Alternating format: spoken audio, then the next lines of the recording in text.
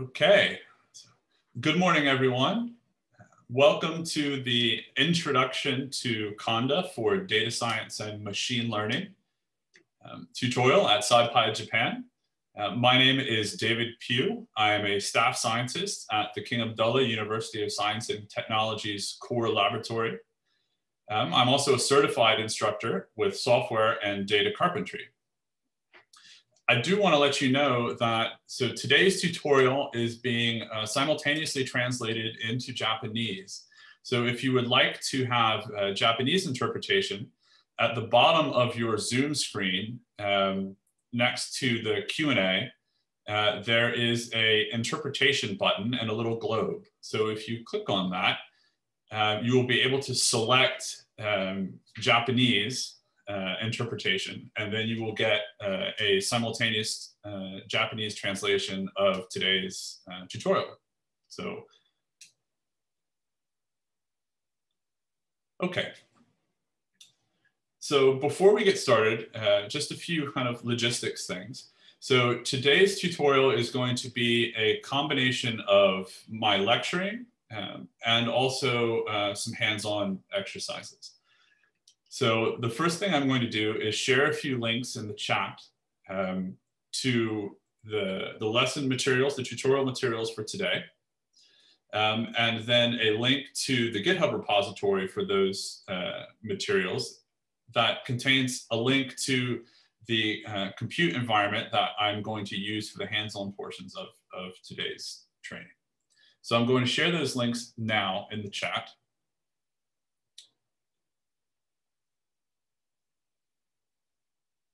And first, I will start sharing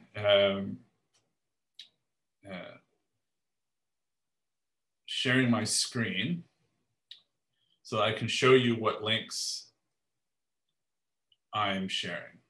Okay, so hopefully now everyone can see my screen. So the first link that I'm going to be sharing is a link to the teaching materials, the training materials for today. So here is the link to the training materials.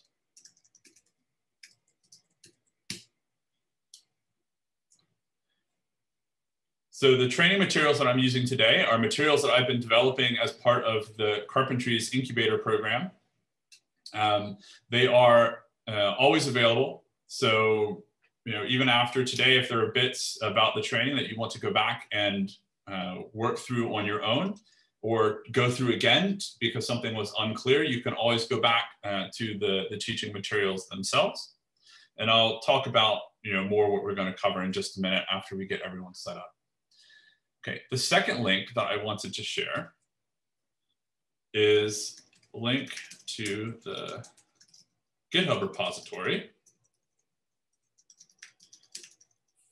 for these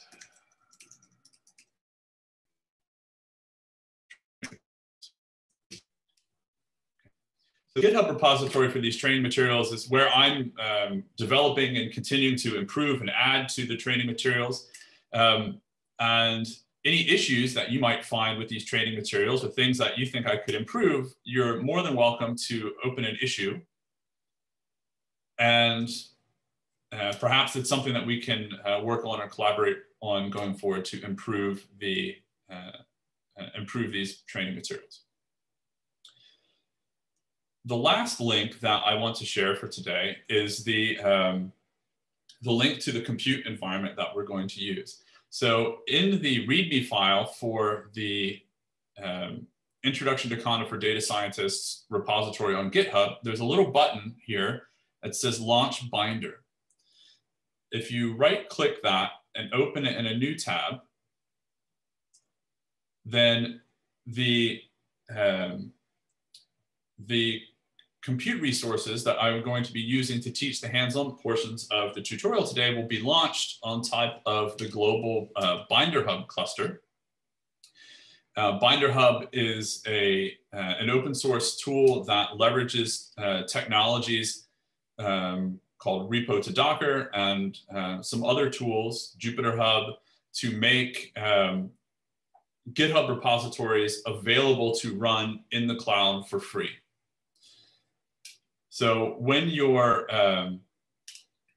after a few seconds, you should see a screen that looks like this. You may or may not see a dialog box that says build recommended. You can just hit cancel and get rid of that dialog box. Okay, so I'm going to also put into the chat, I'm going to copy this link and also add that link to the chat.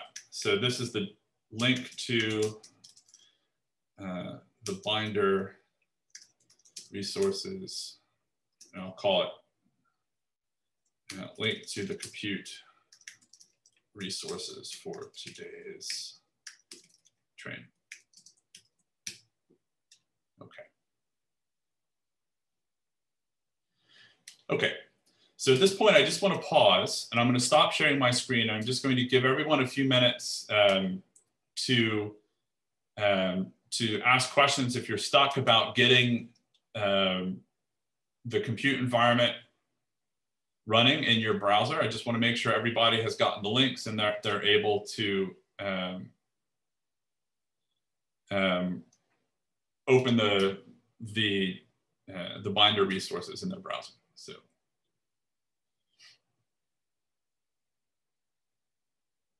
So now would be a good time if you have a question or you need me to repeat something.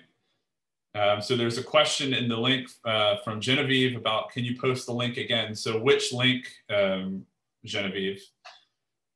So there are 3 links and they should be in the chat if you scroll up to the top of the chat, I think.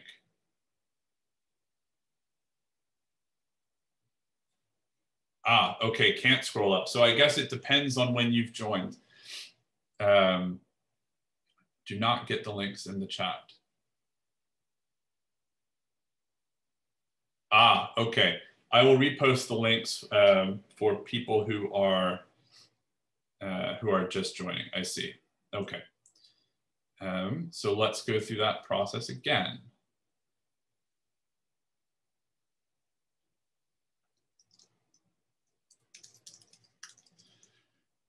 So I'm going to repost all of the links now.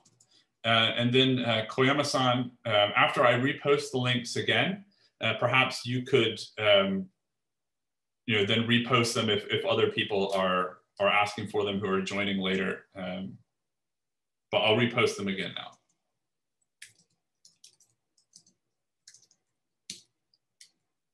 So we will get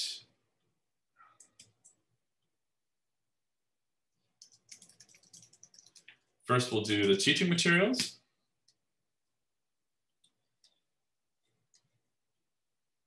Then we will do the GitHub repo for the teaching materials.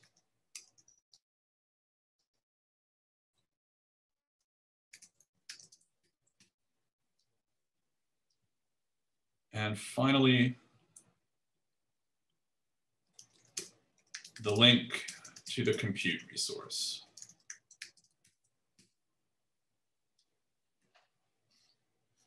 Okay, so I've reposted all 3 links in the chat. And so hopefully those of you who are joining late will be able to pick up those links. And then Koyama-san, if other people are asking about the links, if you could maybe save those somewhere on your local machine and then just repost them as necessary. Don't see anything.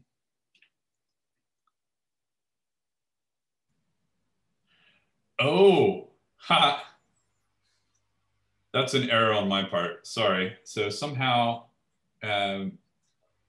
aha, yes, okay. I did.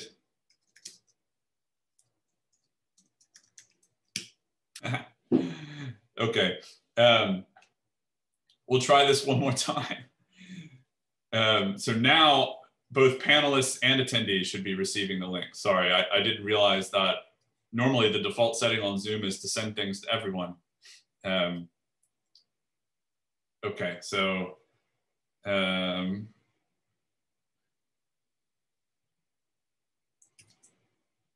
Third time is the charm. So here is the link to the training materials.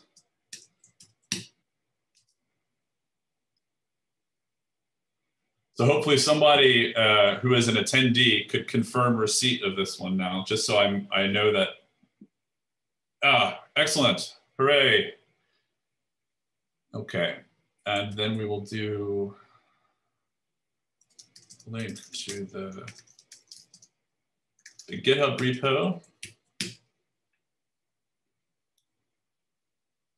And then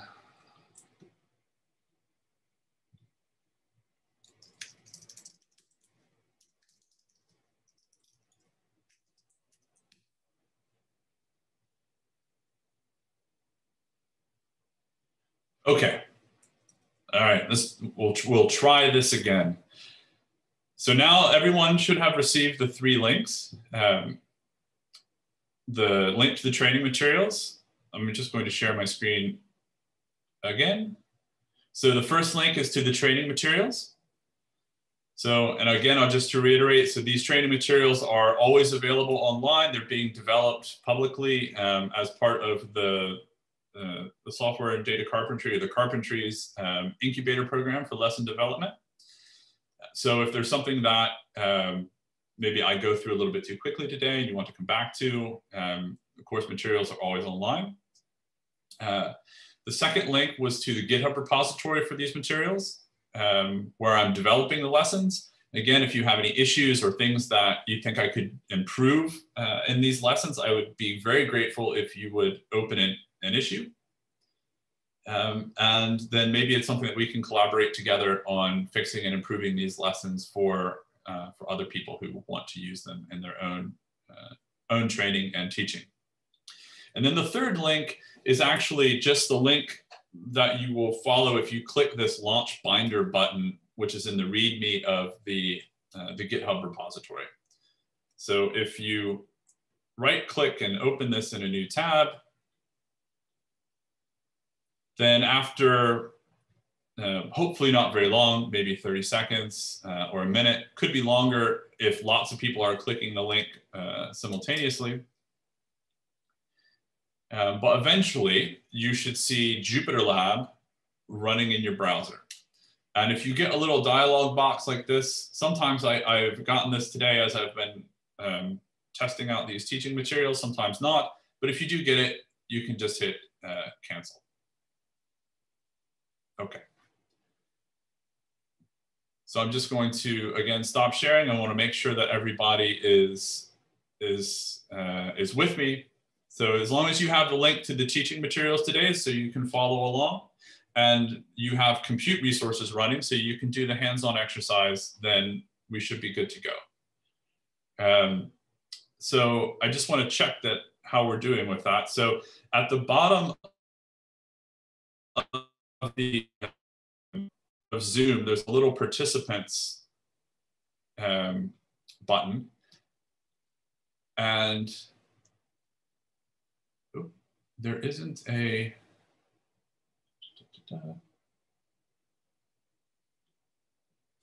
oh, I guess maybe because I'm not the host. Well, that's okay. I was just going to make sure that I was going to take a little quick poll, but we'll just have to. All right, okay. Well, okay, so you just have to respond in chat. So we have about 15. So if those of you who are participating in the training today, if you could just respond yes in the chat if you've been able to get JupyterLab running in the browser like you see here on my machine, just so I can make sure that that we can do some hands-on participation and interaction. Excellent, lots of yeses.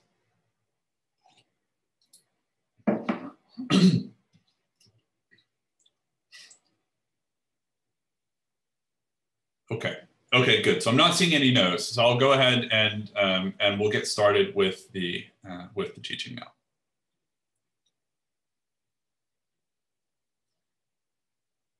So one thing I should mention about the JupyterLab is, so there is a timeout mechanism. It's about 20 or 30 minutes. So if if you were to fall asleep or you were to not interact with your browser window at all, then Binder Hub would think that you're done using this computing resource, and it will clean it up and then take it away. If that happens to you, then all you need to do is go back and click the Binder button, or click the link again that I shared with you via chat, and you'll get a new fresh compute instance, and all will be well again. But you will lose any work that you've done up until that point. So these are kind of ephemeral compute resources that are useful for teaching, but they're not persistent. So you will lose any work that you've been doing at that point. So if you want to keep it active, then all you need to do is, any kind of clicking or interaction with the browser window is enough to keep the resources from timing out. Okay.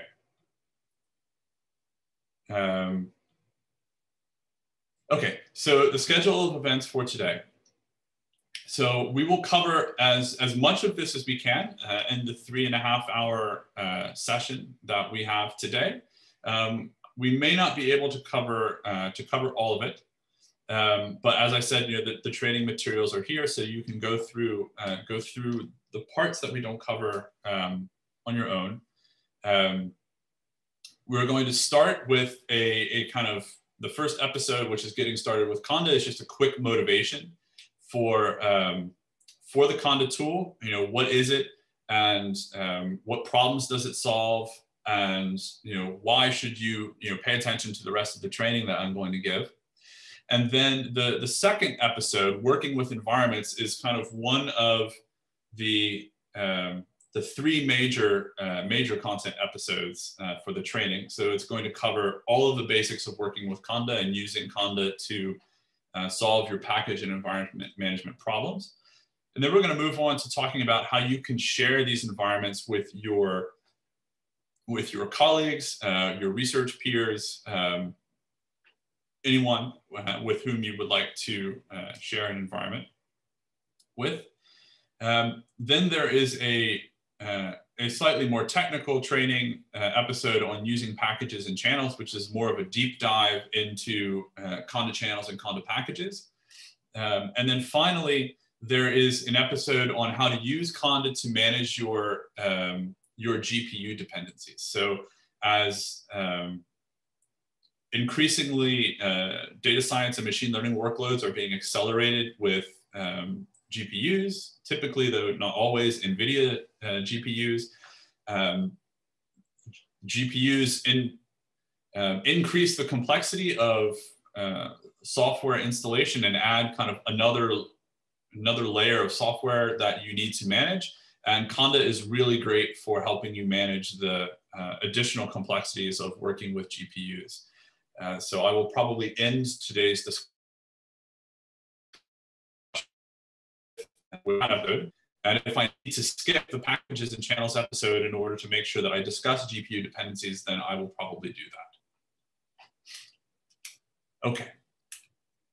So let's go ahead and get started with Conda.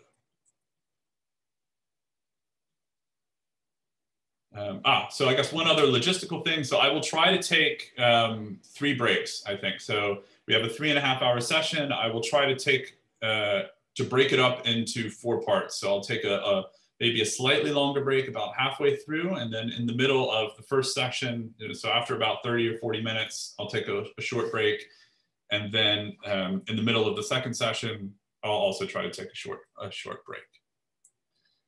And if you have questions, please try to ask them in the chat, and either myself or Koyama-san, who is helping me today, will try to answer any questions that you might have.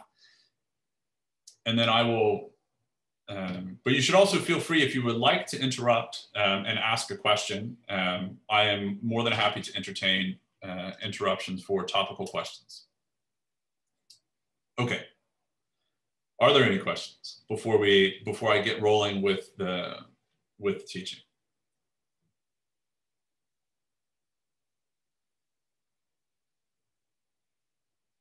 No? Okay.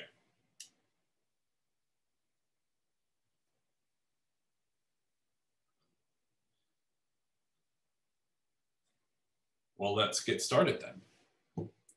Okay, so in this first episode, I'm going to kind of motivate the problem that data science and machine learning researchers and practitioners face when kind of starting or doing any data science or machine learning project. And then I'm going to talk about how Conda solves that particular problem. So we're going to answer the question, what is Conda?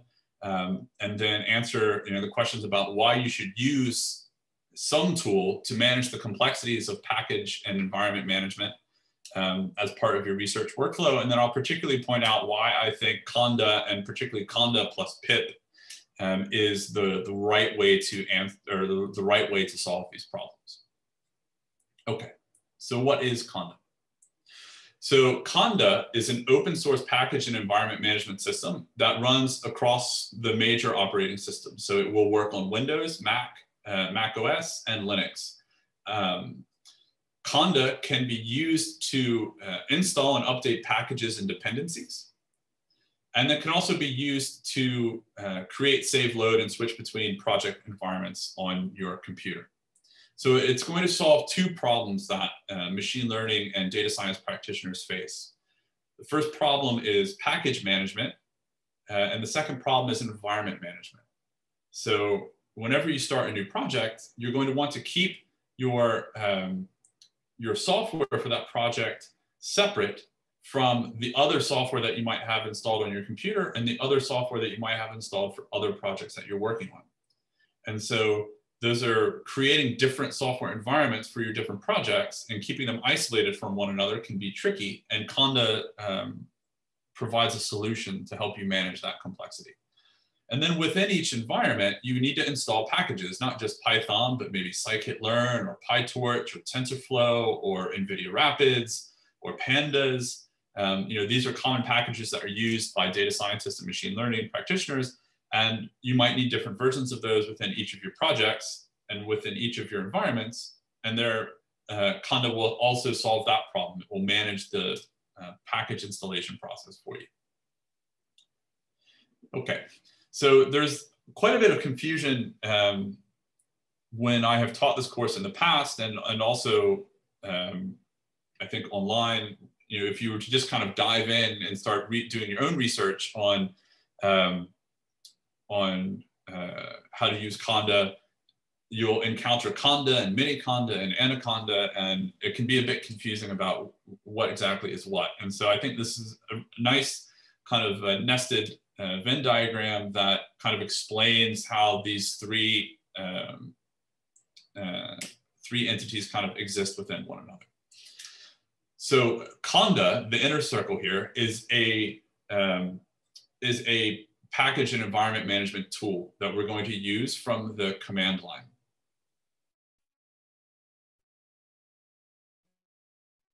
Conda itself, it works across Windows, Mac, or Linux, but in order to do that, it needs some additional things. So first, it's going to need its own version of Python that is different and isolated from your system's version of Python. So you may or may not have noticed that Python is installed pretty much on every computer by default. And that's because operating system vendors, Windows or Mac or Linux, use Python in order to manage the operating system. And they manage the system Python and the things that the system Python needs to function.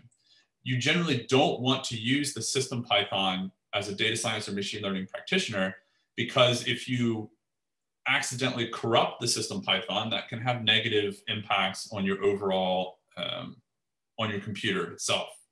So the mini Conda distribution provides the Conda tool, but also an additional installation of Python that the Conda tool will use to interact with your operating system. In order to interact with the different operating systems, it needs some different packages that are specific to Windows, Mac, or Linux. And that is what you get with the mini Conda distribution. So you get the Conda tool, but you also get a separate version of Python, as well as some base packages that are operating system specific. Then you have the Anaconda Python distribution. And the Anaconda Python distribution is, again, an open source distribution of Python that kind of contains not just mini Conda, but like 200 to 300 packages that are kind of widely used and very popular within the data science, machine learning, scientific computing sub-ecosystem of the Python world. I encourage you to install mini Conda because it's a little bit smaller and kind of simpler to get started, and not to install the full Anaconda distribution, but if you have on your local machine. So today we don't have to bother with installing either mini Conda or Anaconda because I have created the software environment for you that we're going to use today inside of Binder, inside of the Binder Hub. And I'll just check on my Binder Hub and interact with it a little bit just to make sure that it's not going to time out on me. Okay. Oh, and I should mention that if you want to install, I'm going to copy this link address. So if you want to install mini Conda locally on your system, then there is a setup instructions on how to do that. So I'm putting the link for setup instructions for a local mini Conda installation. So if you follow that link, there will be instructions on to how to install mini Conda locally so that you can do everything that we're going to do today on your local computer or your local machine. Okay.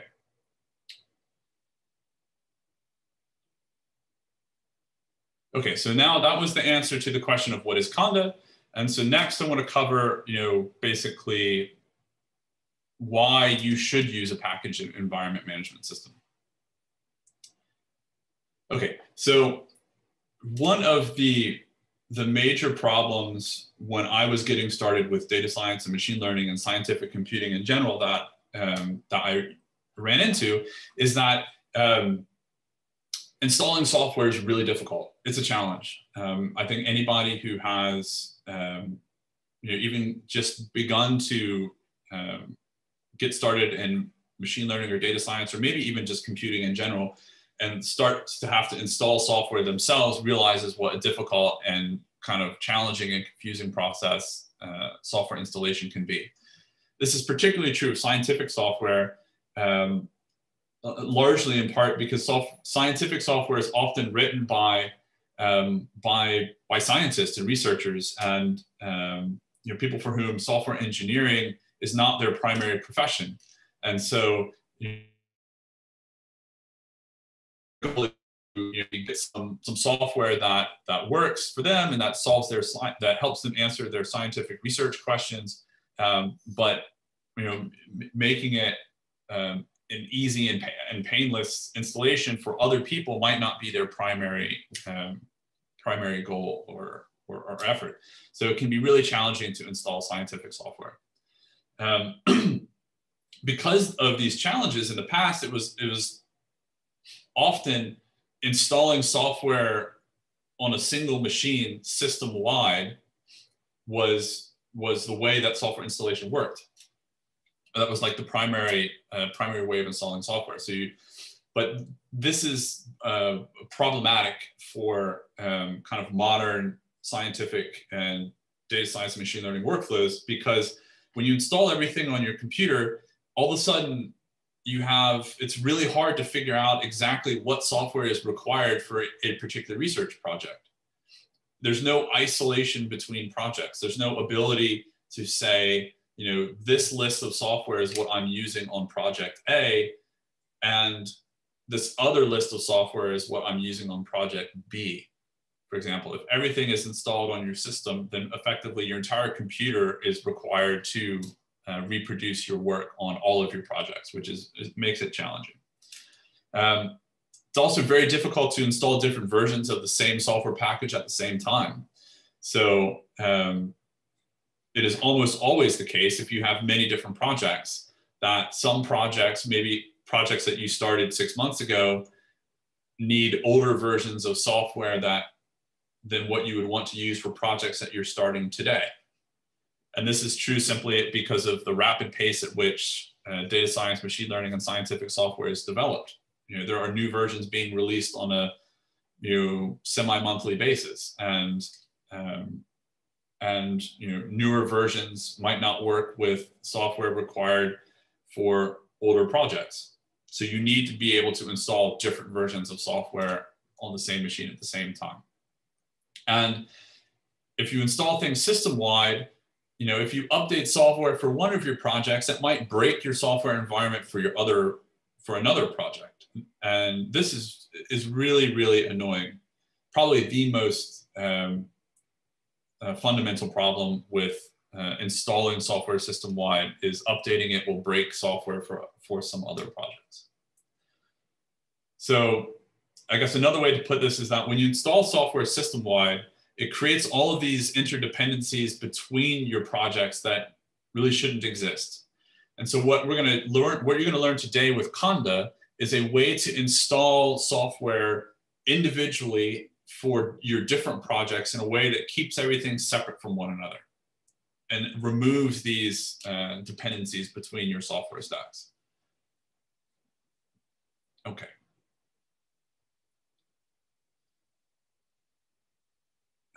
Okay.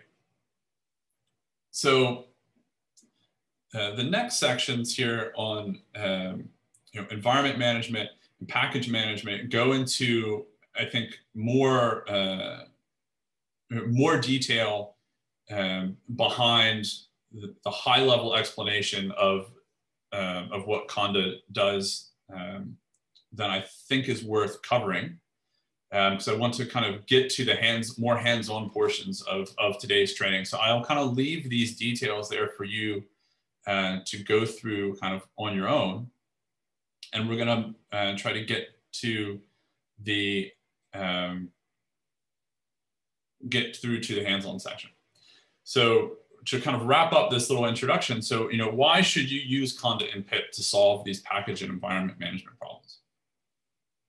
So so there are kind of three major reasons that I want to focus on. So there's this environment management problem, which I talked about, and then the package management problem, where you need to actually installing the various versions of the software within each individual project.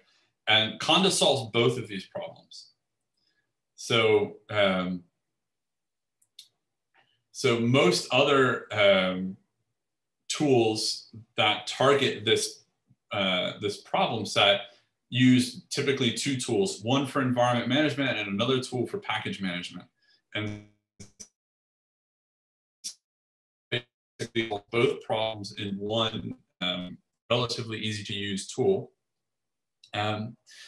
Also, Conda distributes pre-built packages or binaries. And this is particularly makes Conda particularly well suited for data science, machine learning, and scientific computing use cases where software often needs to be compiled in order to achieve optimal performance. And therefore, if you wanted to install the software locally, without Conda, you yourself might need to compile and build all of this software and make sure that it works properly together. And that is very challenging. So Conda kind of circumvents all of that by making sure that the pre-compiled binaries are distributed via Conda in a way that they will just work together without you having to build things. And again, I mentioned Conda being cross-platform, works on Windows, Mac, or Linux. And this is really useful for environment reproducibility. So the ability to specify your Conda environment in a way that someone who wanted to reproduce your workflow, whether it was if you're a practitioner in industry and you have your work colleagues who need to reproduce your work or reproduce your software environment, Conda will make it a lot easier for them to do that. And if you're a researcher in machine learning or data science, then your research is more reproducible because you'll have an environment that others can build to replicate your work. And Conda also interacts well with the default kind of package manager in the Python community, which is called pip. And we'll see some examples of that. Okay, so just to kind of wrap up this introductory session. So again, Conda is a platform agnostic open source package environment management system. Adopting a tool like Conda for solving the package environment management problems facilitates the kind of portability and reproducibility of your workflows. And Conda in pip will solve Conda plus pip. So that's kind of using Conda as your primary tool and then using pip where necessary. Again, we'll show examples of that in the hands-on session. Solves both the package and environment management problems and allows you to target multiple programming languages, not just Python. And that differentiates Conda from these other tools that either target one or the other, or target only a particular programming language. Okay, so before we move on to the next section, I just want to see if there are any questions. I'll stop sharing for a minute. If there are any questions about the kind of the basics of Conda, about what is Conda, not how to use it. We'll get to how to use Conda in the next session.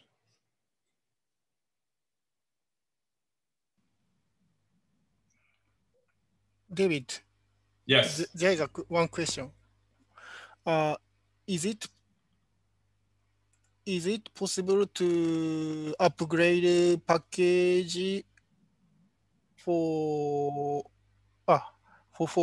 one package?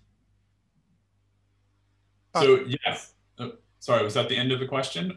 Sorry, maybe my translation is not enough. Is it possible to upgrade? Is it possible not to upgrade one package in Conda? So yeah, so we will see how to upgrade packages in the next session. So first we're going to cover how to install packages. And then once we have installed packages, we'll talk about what to do if you want to upgrade either all of the packages in a particular environment or just one or a few of the packages in a particular environment. So we'll cover that. I think we'll cover that question in the next section. But if not, then feel free to bring it up again and we can talk about it. Okay. Any more questions?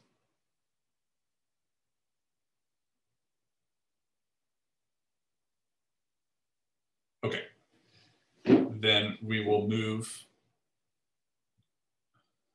right along to the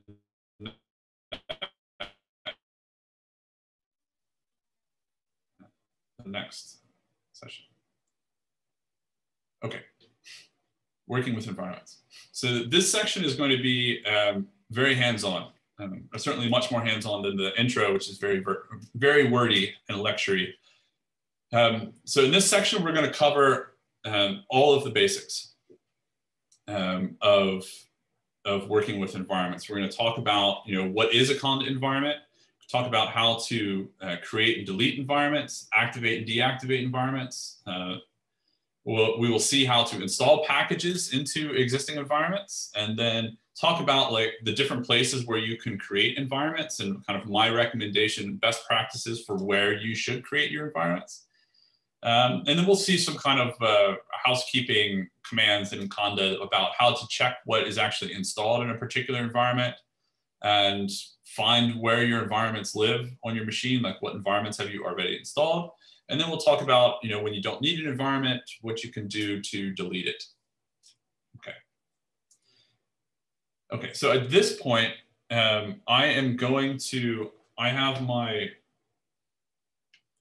have the lecture notes up on a second screen. and I am going to shift over to Jupyter Lab and then shift back and forward. Oh. Okay, so this is the message that you will get if you have accidentally allowed your Jupyter Lab instance to time out on you. It will say directory not found. So what you can do is then you can just close this tab. And if you go back to the GitHub repo, you can open this environment in a new tab and then wait a little bit and it will be up and running again. And again, you can just hit cancel and ignore that. Okay, so I'm going to make this quite a bit bigger so that everyone can see. So if you've not used Jupyter Lab before, that's okay. We're not going to be doing coding in, well, so I just back up. So Jupyter Lab is kind of the evolution of the Jupyter Notebook project and is kind of a very common development environment for Python, particularly within the data science, machine learning communities of the Python ecosystem. But today we're going to use it as a mechanism to get access to a terminal. So we're not going to be doing Jupyter Notebooks or IPython consoles too much. We're going to be working entirely within terminals. Over here on the left-hand side, you'll see a file browser, and this is has some a README file and then just a couple of directories. One of these directories is Introduction to Conda. So if you double click on this directory, then you'll see that we've kind of navigated into the Introduction to Conda directory. And then at the top of this launcher here, it says Introduction to Conda. So once you've done that, then if you click the little folder icon, it will kind of toggle the file menu kind of open and shut. And so I will move back and forward between this depending on how much space I want to work. So I will probably keep it mostly toggled off so we have maximal space to work. Okay. Now, at this point, I will click on the terminal. And when you click on the terminal, it launches a terminal, a bash shell terminal running inside of the compute environment where Jupyter Lab is running. And this will be running in the cloud. So typically on Google Compute Engine, or possibly on resources contributed by other members of the Binder Hub Federation. Okay, so this is primarily where we're going to be interacting with Conda today. So I just want to make sure that we'll be able to read my commands. So can everyone read this? So I'm just going to go to just check the chat. So if you could just make sure, I want to make sure that the attendees are able to read this. Is the font size big enough? Otherwise, I'll try to make it a bit bigger. Okay, good. All right, I'm seeing yes, not seeing your nose. Okay, cool. All right, so good. A little bigger. There we go. Okay, I will try to make my window as big as possible so that we have plenty of space for typing. Okay. Okay, so I'm just going to kind of toggle back and forth between this. So I've been talking about Conda environments, but I haven't actually defined what a Conda environment is. So a Conda environment is just going to turn out to be a directory. It's going to be a directory that has a very specific structure to it, but at the end of the day, a Conda environment is just a directory that is going to contain the software that you have installed into that environment.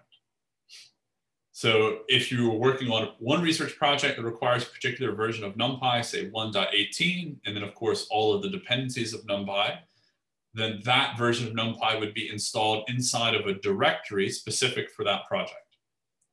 If you had another project that maybe was an older project that you started, a year ago or something, and you were using Conda, or you're going back to it and you're going to create a Conda environment for that project, if that project needed NumPy version 1.12, you could install that older version of NumPy inside of its own Conda environment, which would be in another directory. So it's basically, you're going to have different directories for your different Conda environments. And then once you have these different directories, then when you install packages or update packages, it's just changes inside of that particular directory. So there's not going to be any connections between your projects. So changes in one directory are not going to impact your environments that are in other directories. Okay. So there's a little call out box here that encourages you not to install packages into your base Conda environment. So when you have Conda, I mentioned earlier that when you install Conda on your machine, Conda creates a base environment, and that's just Conda plus Python plus operating system specific dependencies. So you never install packages directly into that base environment. We will always be creating new environments and installing into those new environments. And this is kind of a reminder not to do that. Okay, so let's get started actually creating an environment. So the first command that we're going to use for Conda is the environment creation command. So that command is Conda. So if you just type Conda and then space and then --help, then you will get the help menu for Conda, which explains the major Conda commands. So the first one that we're going to talk about is Conda create, which is the command for creating a new Conda environment from a list of specified packages. And then we're going to talk about many of these other commands over the course of today. And then okay. So this isn't a Conda command, but a bash command that you can use to clear out the terminal window is called clear. So if you type clear and hit enter, then that's just going to clear out the terminal window. So I'll be typing that command often to kind of just to clear out the terminal window. Okay. And then you can also press the up arrows to toggle back through your previous commands. That's also a handy bash tip that I wanted to share. Okay, so here we go. So we're going to do Conda.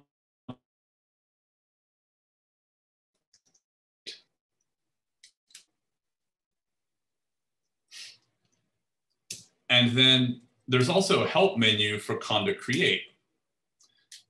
So if you are when you're just getting started and you're unfamiliar with the syntax of these commands, you can often use the help menu to figure out how to use them. So the Conda create and the help command will bring up this menu, and it explains, how to. It might look a little intimidating at first, but as you get used to reading these, you'll be able to find the information more quickly. But it explains the different options for the command. So we're going to be using the name option, which is where you provide a name for the environment.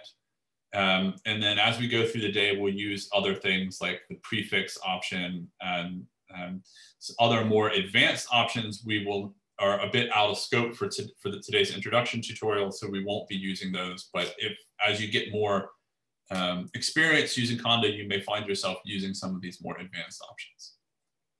Okay, and at the very bottom, there will typically be some example commands of how to use the command.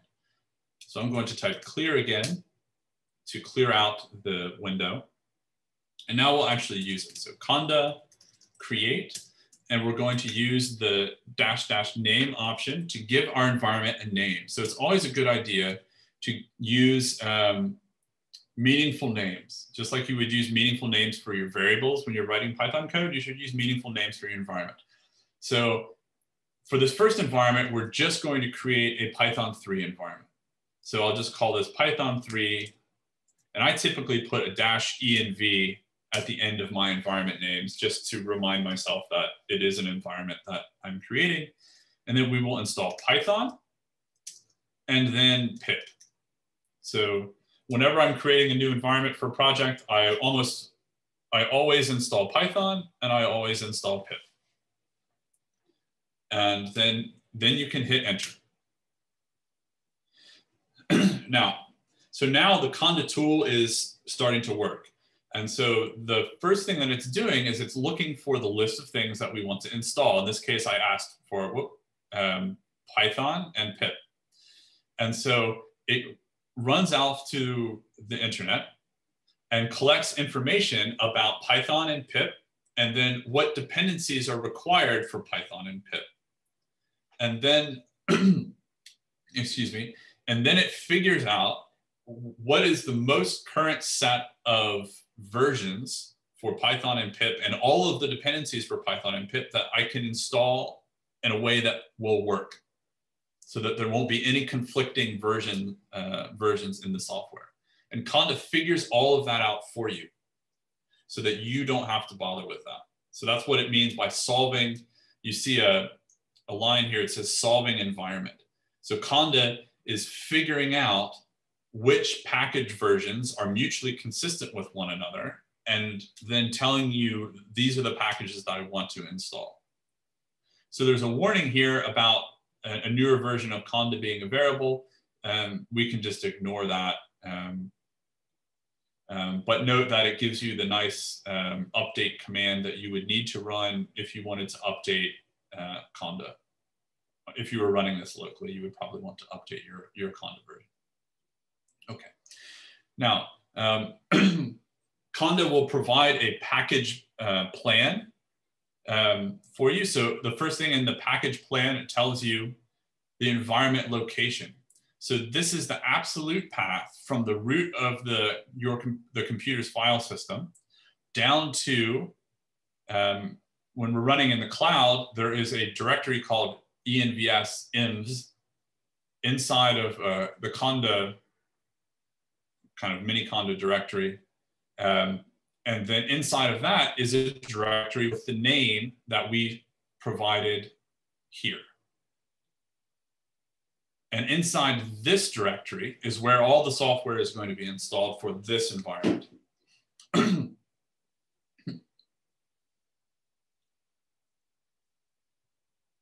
So there is a question in the chat about comparison among Conda, Brew and macOS, standalone Jupyter and RStudio. In my experience, Anaconda was somehow heavier. So I am not going to compare Conda with Brew. So Brew is an attempt to bring Linux-like operating system package managers like apt or yum, excuse me, which were to the Mac OS. So that's solving a much more generic problem than what Conda is solving. But again, Brew specifically only works on Mac OS. So for the narrower problem that we're interested in, which is primarily scientific computing, data science, machine learning workflows, Anaconda solves that problem in a more like lightweight way than I say Brew does, and solves it in a way that works across all operating systems. So that would be my comparison with Brew. And Conda is solving different problems than Jupyter and RStudio. So Jupyter and RStudio are kind of user interfaces for Python or R, respectively. And you can install Jupyter within your project's environment, and we'll see how to do that in a minute. And so Jupyter, like I have many different versions of Jupyter Notebooks and Jupyter Lab installed on my machine because I installed them separately in each of my projects. But we'll also see in a later episode how you can use a kind of system version of Jupyter and link up different Conda environments with that system version of Jupyter. So we'll see an example of that. But they're kind of solving different problems. So one is more the Jupyter Lab and Jupyter Notebooks and RStudio are kind of integrated development environments or user interfaces for Python or R. Conda is a tool for a lower level tool for managing packages. And the second question, so NumPy is not included in the base environment with mini Conda. We'll see how to install NumPy in just a minute. Okay, so all right, going back to the package management plan. So I'm walking through this in quite a lot of detail the first time because I want to explain to you kind of what's going on, how it works. But then I'm going to not go through this in this level of detail in future environments. So we were talking about, so this is the path to the environment, the directory where the software is installed. Then you get a list of all the packages that are going to actually be installed into that directory. So you can see that we asked for Python and we asked for pip, but we're actually getting, 20 other packages. And that's because Python and pip have their own dependencies that have to be installed in order for Python and pip to work. And so these are all of the low-level packages required for Python and pip to work on the operating system where we're installing the environment, which is Linux in this cloud environment in which we're working. Okay. And you can see we didn't specify any Python versions or pip versions when we installed up here. We just said Python and pip. So what versions did we get? Well, we are going to get the most recent version of Python and pip that are mutually compatible with one another. So that means we're actually getting Python 3.9 and pip 20.2. We'll see in a moment how to specify different versions. Okay. Now, Conda environments it's kind of an interactive process. So it's never it won't just install stuff without your kind of permission. So it kind of explains what it's going to do, and then it asks you to proceed. And if you just type Y and hit enter, then the actual process of installation will commence. And so here we're downloading and extracting all the packages.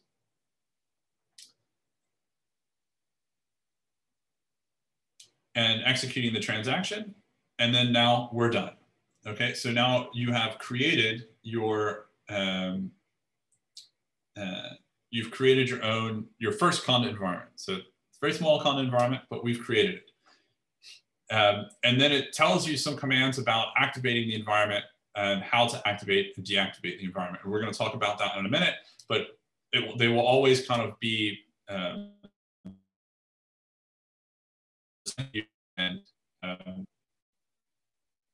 okay, so we've created our first environment. So I'm going to clear now to reclaim the space.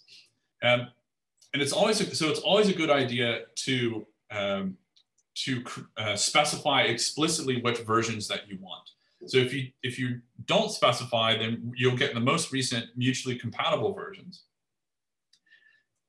But so I just pressed up twice in order to go back to the environment creation command, because we're going to run it again.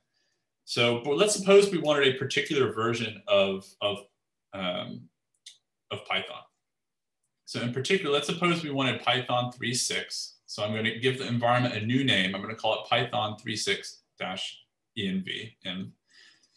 And we're going to say, I want Python equals 3.6. So this is going to install, instead of Python 3.9, it's going to install an older version of Python. And then let's suppose that we want pip version 20.0 instead of 20.2 or something, which is the most recent version. Okay. And then we'll hit enter. So now, again, Conda is going to go through the same process that I described earlier but now you can see that we're going to get Python 3.6 and pip 20.0. So now we're getting the versions that we requested, and we're getting different versions of the dependencies for Python and pip that are consistent with the versions of Python and pip that we requested. Okay, so now we can just hit yes again, and we'll proceed. And so now it's going to install the packages, the older versions of Python and pip that we asked for. And there we go. So now we've created a second environment that has a different version of Python, older version of Python. Now you might wonder, like, well, what can I do if I don't know the versions? So I'm going to clear this again. What can I do if I don't know the versions of the software that I want to install? Well, so Conda has a search command that is discussed here in the lecture notes. So Conda has a search command that you can use to search for what versions of different packages are available. So for example, if you wanted to search for, there's a question in the chat about NumPy. So you can just do Conda search NumPy. And Conda will go and find all the versions of NumPy that are available to be installed.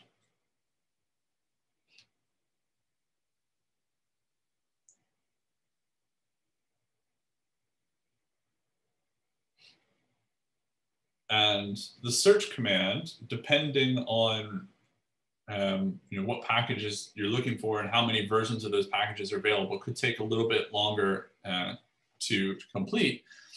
But you can see here, so there are many, many versions of NumPy available.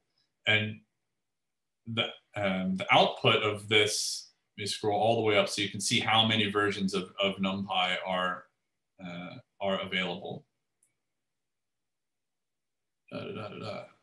Many, many, going back probably a few years of NumPy development.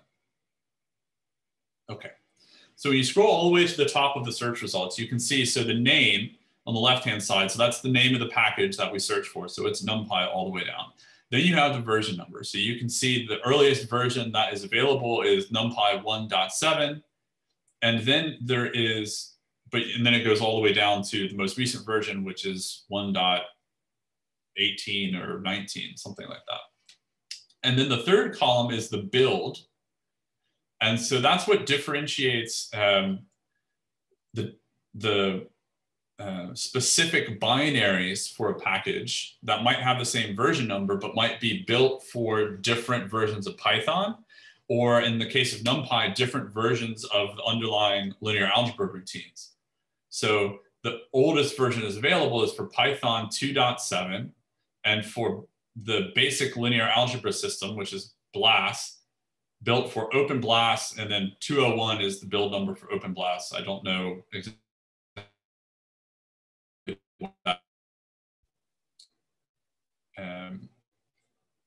what that entails for OpenBLAS. But then, but that's what differentiates. And so then you can find for NumPy 1.7, there's a Python 3.4 build available for OpenBLAS, and similarly. And then if you go through and you scroll back down, eventually you'll see that the Python builds become newer versions of Python, and eventually Python 2.7 builds, I think, will go away at some point. Python 2 support stops, so I don't see any more Python 2 builds in this list anywhere. Now we've got Python 3 and Python 3.7. Okay, so that's an example of, whoa, so many versions of NumPy. You could run this command again for another package, so scikit-learn, just as an example. David.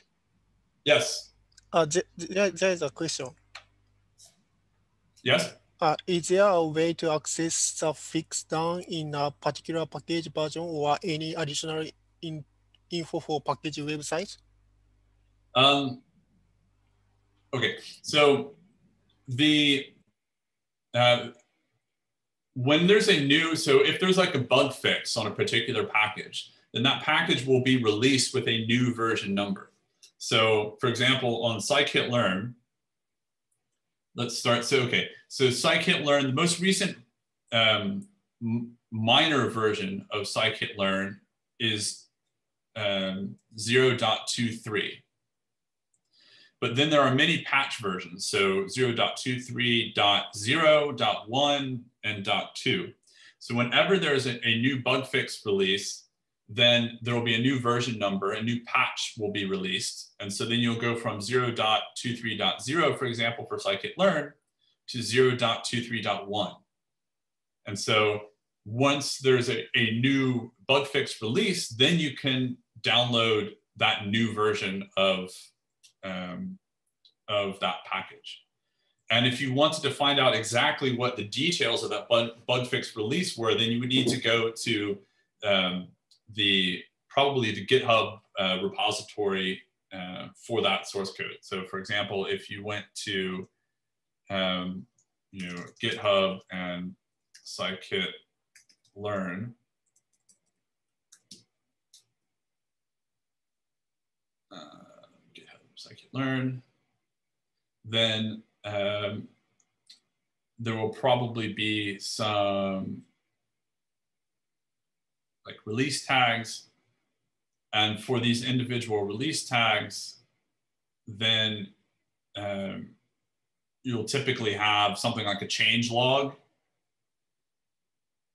And then in the change log, it will explain the things that were fixed in that new release. So in the most recent release of NumPy 0.23.2, there were some fixes to bugs in various packages, scikit-learn cluster, decomposition, ensemble. So these were kind of some minor bug fixes. And this example was for scikit-learn, but other packages, NumPy, pandas, PyTorch, TensorFlow, things like this, they'll be kind of similar, I would think. So that information will come from GitHub and then from the documentation for the individual packages. Does that answer the question, Rocco? Awesome. Okay, so we talked about Conda search. Okay, so we've done some basic things. So let's do a less basic environment. So we're going to create now, we'll call this a basic SciPy environment. And we're going to install particular versions of the kind of core packages that you say might be used in a SciPy environment. And in the lecture notes, there's a particular set of version numbers. I'm going to leave the version numbers off so that we get the most recent versions of those packages, just because I'm curious as to how out of date the version numbers might be in my lecture notes, actually. So we'll install Python and pip, because I always install Python and pip. And then I want not just Python, I also want to have IPython, so I can do have the nice interactivity that you get with the IPython terminal. So we'll install IPython. I want to have some basic plotting, so we'll do mat. Okay, so in Bash, there's a way that you can do multi-line commands by using a I never know if this is the / or the \, but it's one that kind of starts at the top left and goes to the bottom right. And I would like to have matplotlib for plotting. And then we're going to install NumPy. And then we're going to install SciPy. So basically, I'm listing these out with a space in between. And to try to make it more legible, I'm wrapping the command around multiple lines.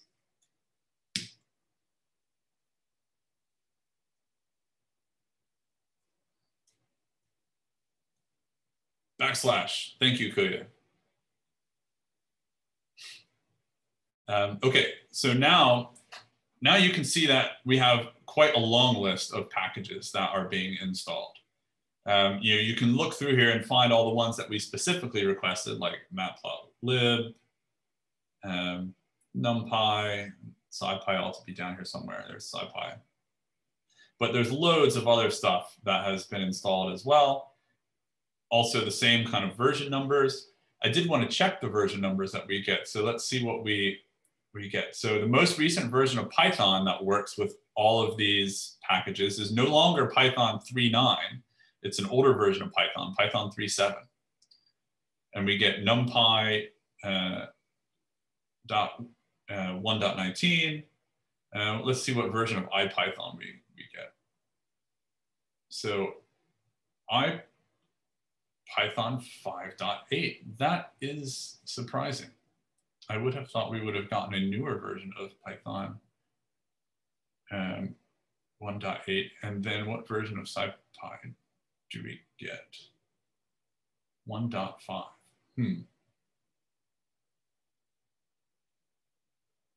Let's see if we can get a newer version of, so I'm going to say no to not proceed. So you can always say, if you want to do a different environment install, you can always just say no at that point, and then Conda will just exit without doing anything. So I'm going to clear, and we're going to go up, and then we're going to, I apologize, this command has kind of wrapped oddly. There, wraps it a little better. So for IPython, I'm going to say, I'll put the version in my lecture notes and see if this works. And so we'll do this, the same thing again, but with the more recent version numbers. So I think 3.3 was the most recent version of that. NumPy was 1.19. SciPy was 1.5. And we'll leave Conda to pick Python and pip for us.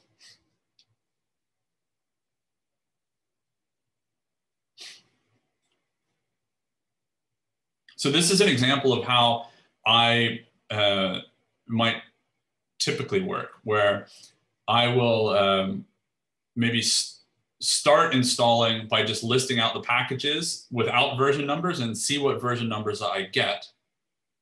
And then once I see the version numbers that might be available, then I'll go back and maybe kind of put more restrictions on the versions that I might actually want. And then, so okay, so here we go. So now it looks like I was able to get a more recent version of IPython. Yeah, so 7.13. So you can see it's listed there, but it will also be listed. These are in alphabetical order here. Yeah, and we also got a newer version of Python, looks like. Python 3.8. Okay, so let's say yes. So now we will say yes. And so now, now we're installing NumPy, IPython, and matplotlib, and kind of all of your key scientific Python packages.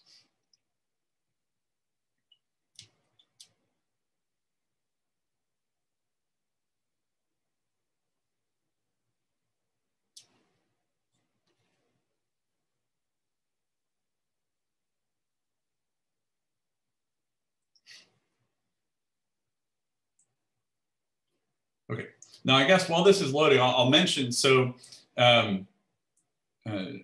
just so there's no ambiguity. So obviously you need to have in order to use Conda, you need to have an internet connection, because Conda needs to be able to go off to the internet and download the Python packages before it gets installed.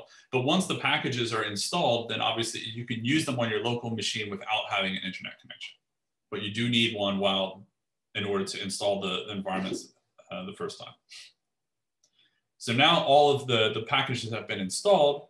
And so Conda then goes through and verifies them by basically checking that the packages have not been, corrupted, or that they match the contents of the packages match what is expected, basically. There's no viruses or crazy stuff like that. Okay, and now it's done. So now these packages have been installed. Okay, so at this point, we've been going for a little bit longer than I actually had intended before we were going to take a break. So let's take a look at an exercise, and we'll have a short break as well. So we'll take a 5-minute break, and you can take a look at this exercise, creating a new environment. So it's a machine learning environment. So machine-learning-m. So create environment with that name, and then install the packages that I have listed here. So IPython, matplotlib, pandas, and scikit-learn. So I will stop sharing. So we'll take a short break. I'm just going to hang out here. I won't talk or anything, but I will take questions if people have questions. So it's more of a break for you as opposed to a break for me. And then have a look at that exercise, and I will also do the exercise, and then we'll resume in 5 minutes.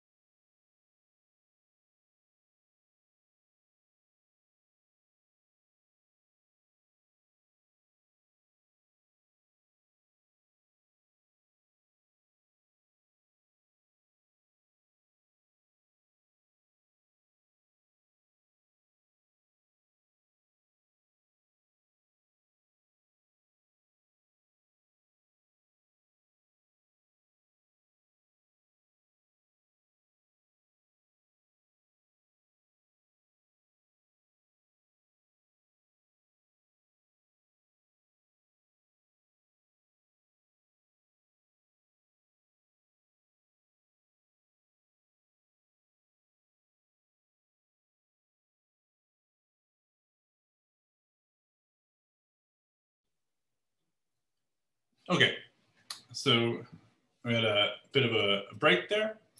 And so now we're going to come back. So I'm just going to share my screen really quickly. So I just want to go over the answers to that exercise. So we're going to create a new environment called machine learning environment, and we wanted to add IPython, and we'll put in version 7.13, and then matplotlib. And here I'm just using the backslash to list out the packages on separate lines, just to try to make it a little bit more legible for you guys. But you could list these out separated by spaces all on the same line if you wanted. So we're going to install pandas. We're going to install pip. We're going to install Python. And we're going to install scikit-learn. And then the last one we'll leave off a backslash. So when we hit enter, Conda will create the environment.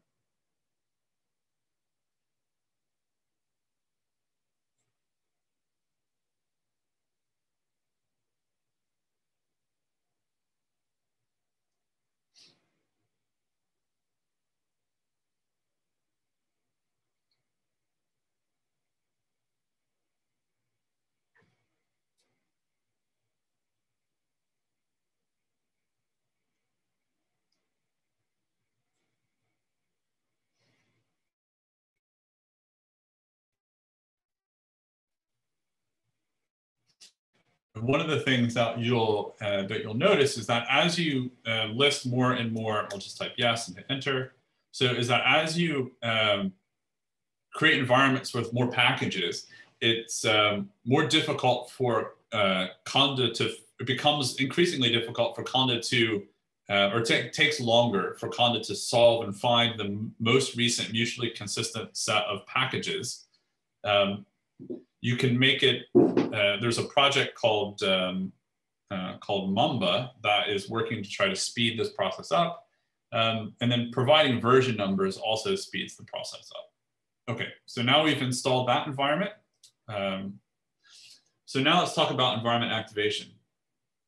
So there's a command here that's conda activate and then the name of the environment that you want to activate.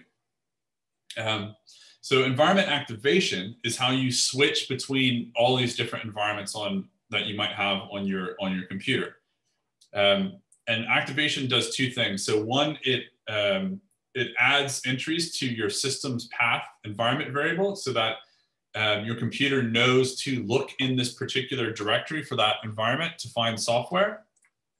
And then it might run activation scripts. So scientific software typically sets a lot of environment variables, and the activation scripts will set those environment variables. And thank you, Genevieve, for providing the link to the Mamba project. So if we want to, just going to clear this out. If we want to activate an environment, we just use the name. So we do conda activate, and then the name of the environment you want to activate. So if we want to activate the base SciPy environment, we would just type the name of that environment that we created. And then we hit enter. And that is interesting. I think I called it something else. So let's use the help menu here. So it says run this command. So conda info. And let's see. So note I did a typo. So I wrote base SciPy environment, and the actual name of the environment is basic SciPy environment. So it's basically a typo on my part. But here you can see, so that this was a command that we haven't talked about yet that you can run. Well, one of the commands that you can run to get the information about all the environments that you've defined on your machine, and then the path, the absolute path from the root of the file system to where that environment exists. So you can see there is this base environment, which we never install things into ourselves. That's managed by Conda. And then we created this one, basic SciPy environment, the machine learning environment, Python 3 and Python 3.6. And then there's this environment, which has a star by it. And that's the actual the environment that is currently active, which is the notebook environment, which was created by Binder for us. And that's what environment is being used to run JupyterLab and things. So let's fix that typo. So we're going to activate the basic SciPy environment. And now we can see that this environment is active because over here on the left-hand side, our prompt has changed. So in parentheses, we now have the name of the active environment. So that's how we know what environment is active. And now if we were to run things like which Python, which is a command in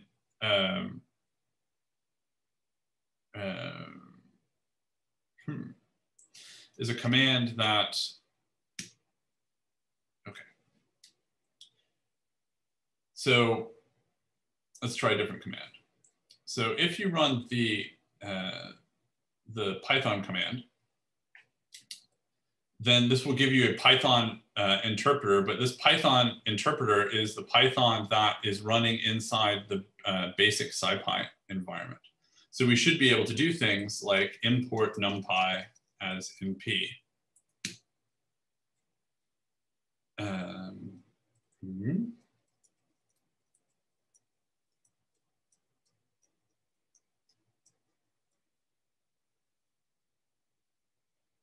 That is bizarre. Unexpected.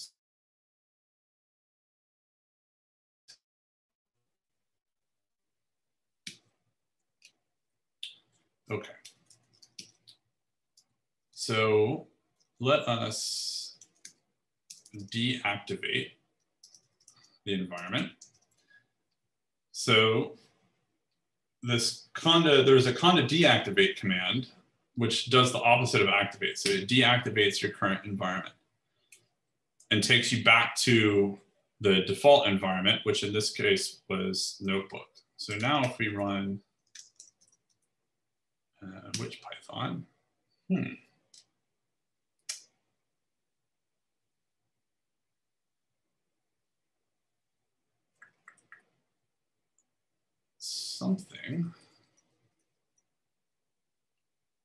something has gone a bit screwy here because the Python that we should be using is the Python that is in the notebook environment, not the Python that is installed in the base environment.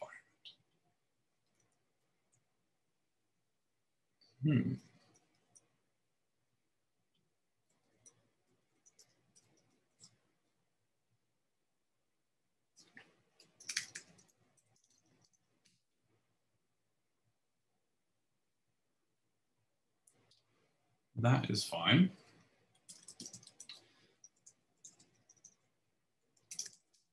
So let's try to activate the machine learning environment. Okay, so I'm trying to activate a different environment. And now if we do, let's try IPython. So you've installed IPython in that environment. Okay, so there we go. So that gives us IPython. And now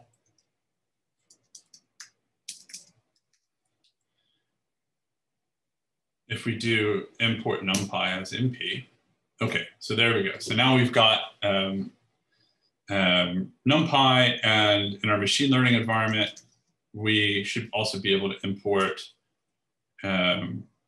things like from scikit-learn. So from sklearn import cluster, for example. Okay. Okay, so this seems to be working as expected. I'm not quite sure why the basic SciPy environment was misbehaving. So let's quit. Okay. So, but the purpose of this was to show you the activation and the deactivation commands. Okay.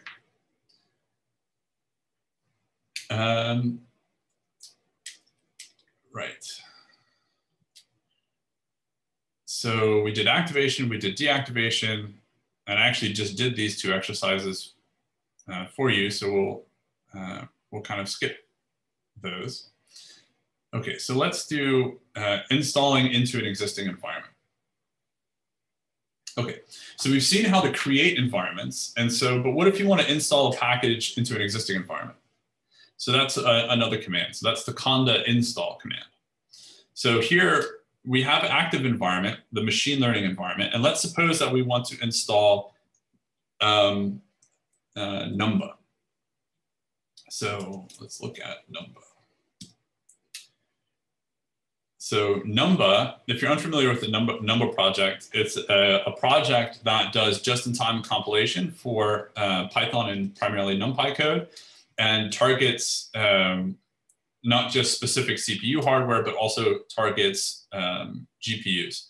So it's a way that you can kind of take a Python function, as the example shows here. This is just a complete, just vanilla Python function, and just-in-time compiles it so that it will run basically as fast as performant C or Fortran code without you having to rewrite your code. You just add these little JIT decorators. So it's a really cool package to be aware of, and we want to install it into our machine learning environment. So how does this work? Well, there's a Conda install command. You can look at the help menu for that. Lots of more advanced things, but basically what you can do is if you want to environment, you can just do Conda install and then the name of the package that you want to install. You can also use the command to install it into an environment by name or an environment by what's called prefix, which is providing the path to the directory in which that environment lives. Okay, so I'm going to clear this out. And so we're going to install into the active environment, which we made the machine learning environment. So we're going to install Numba. So now Conda is going to run off and figure out basically what is the most recent version of Numba that can be installed into the active environment. And so it finds Numba 0.51.2 for Python 3.8. Just go ahead and say yes and hit enter. And so now it's going to download and install Numba.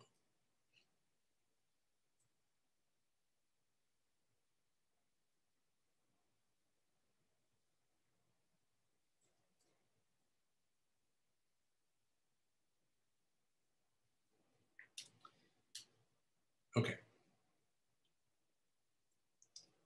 So that's an example of how to install package into an existing environment.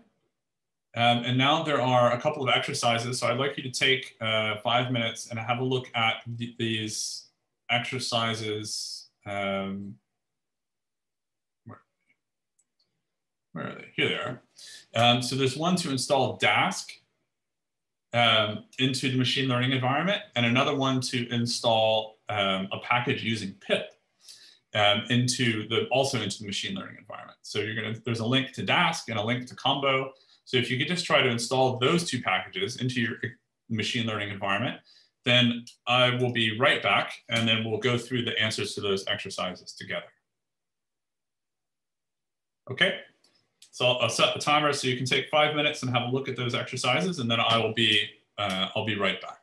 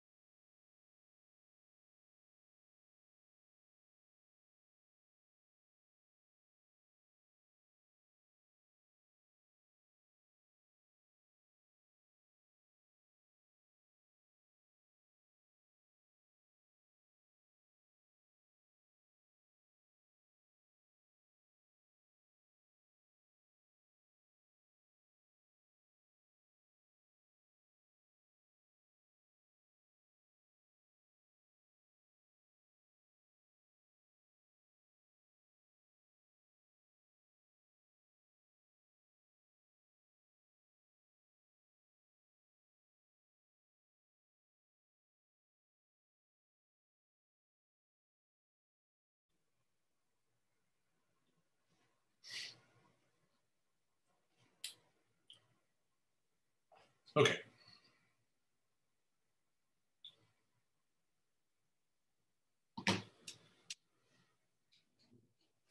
Okay, so let me share my screen again. Okay, so what we wanted to do was install Dask. So Dask is another one of these great data science machine learning projects that should be aware of. So Dask is basically a tool for scaling the standard kind of NumPy, Pandas, scikit-learn stack both up in terms of taking it, while more scaling it out across across multiple nodes in a computing cluster. So scikit-learn on its own is able to scale up vertically on a single node and take advantage of all the cores that might be available on a single node or a single machine.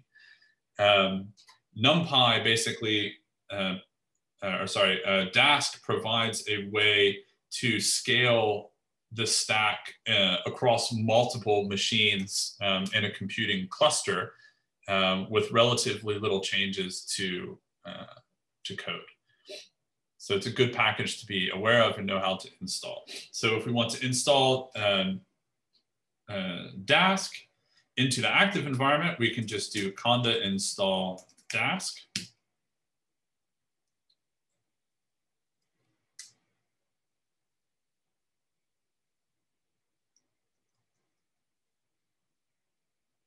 Okay, and you can see that Dask has, fair dependencies. So we'll just hit yes.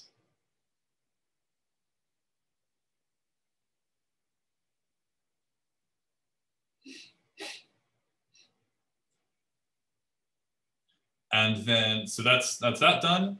And then the next exercise was to install using pip. And so if your pip is the kind of the default Python package manager that's used kind of in the entire Python ecosystem, but it plays very nicely with Conda, and support for the more advanced features of pip kind of increases with each new Conda release. So there is a, just as a motivating example, there was this interesting package called Combo, which is a package for doing what's called ensemble learning and machine learning. So it basically is a package that allows you to aggregate predictions across multiple models and then kind of either average them or take a majority vote or do a maximization to get a final prediction. And it's an example of a package that is available via pip and the Python package index, but it's not available via Conda, or at least it was not at last I checked. But because we installed pip into the machine learning environment, we can do a pip install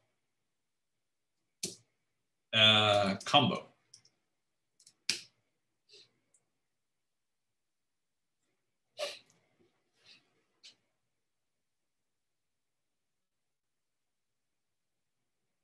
And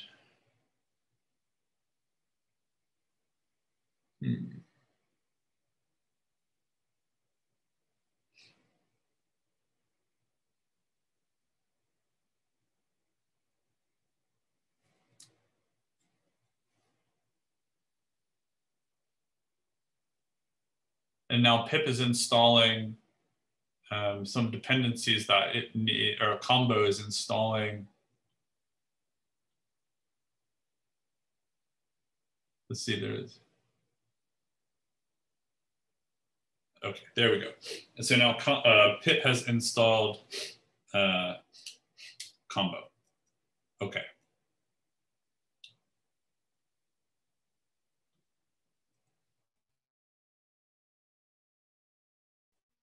Okay. So that is an example of how you can use pip to install into the current environment. Although I'm a little bit worried, so I'm surprised that there's something that is a bit unusual about this compute instance that I'm running. So it seems that pip installed a bunch of dependencies that we had already installed. So for example, pandas, NumPy, Numba, matplotlib, scikit-learn. So these things were already installed in our environment. So pip should not have downloaded them. So one way that, another way that you can install via pip is to use a particular version of Python, the version of Python that is installed in your active environment, to install via pip. So if this is an alternative syntax for installing via pip. And so it's already been satisfied. But this is installed combo in the wrong place. So it's using, okay, so there's something that's happening, at least on my instance in Binder, which should not be happening. And that is when you type which Python,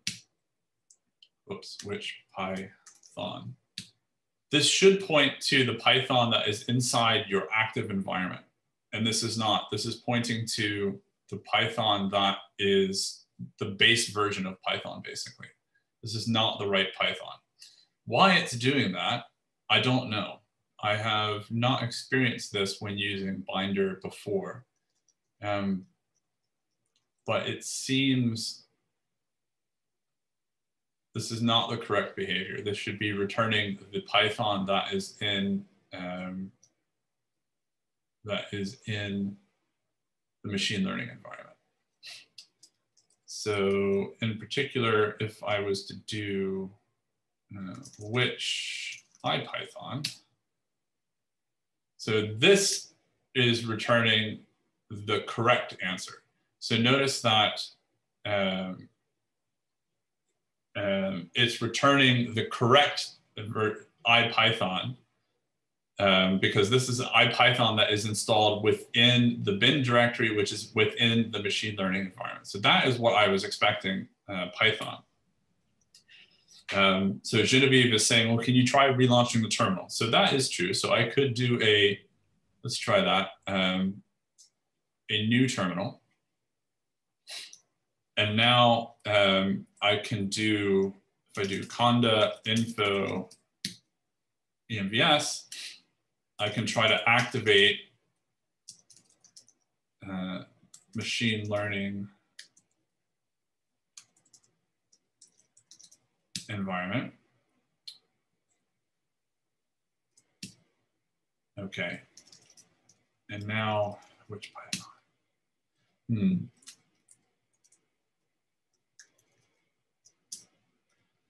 So you can look on Linux, you can look at your path variable.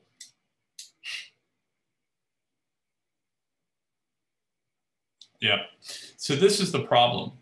And this is a bug. This must be a recently introduced bug into Binder that I will need to report. So notice in the path variable here. So the path variable controls the order and where the order in which the computer should look in directories for software that you want to install.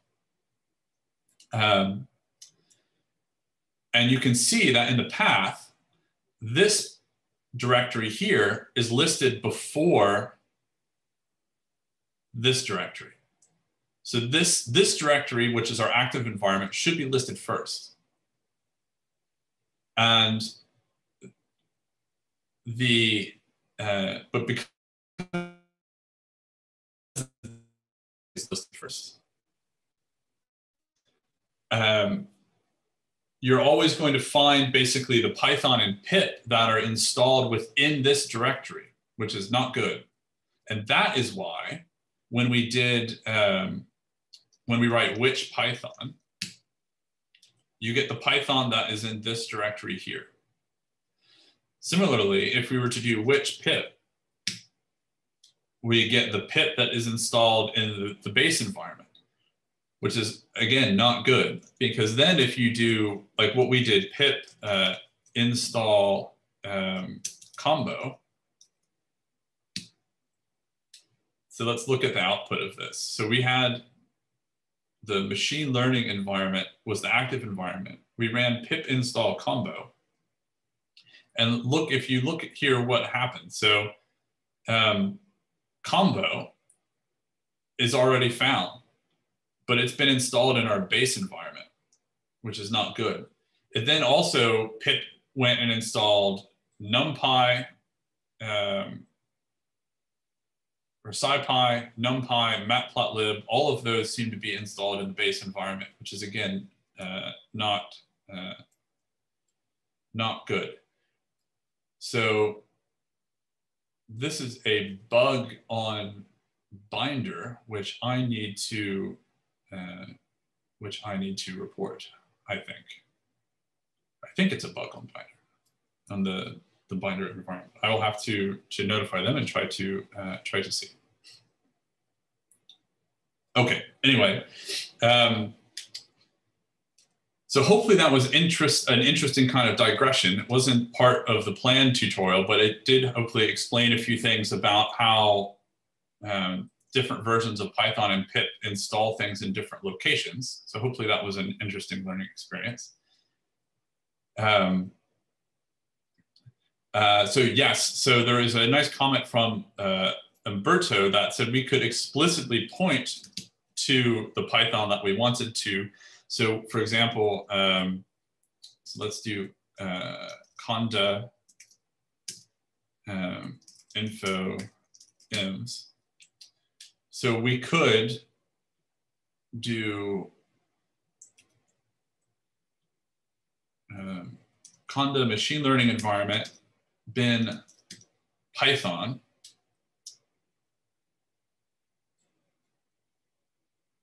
And now there's no way for me to make this all fit nicely on one line. So Python. So we use this version of the Python. So we're going to pass the absolute path to the Python binary that we want to use to get around any ambiguity about which Python we should use. And then we'll use pip to install combo.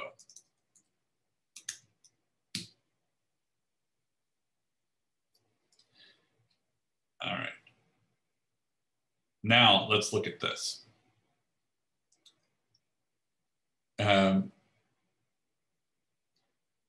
Now this worked exactly as expected.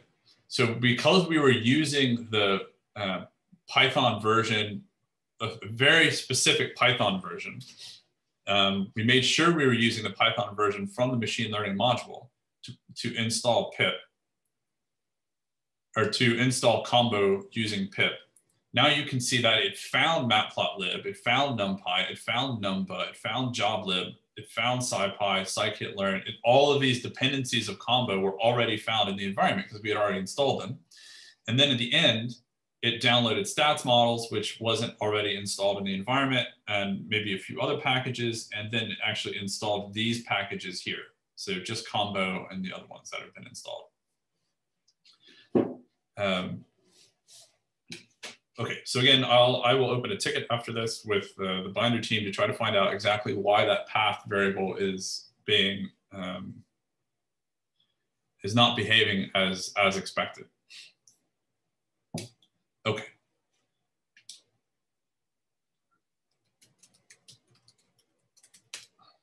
So we'll clear this out.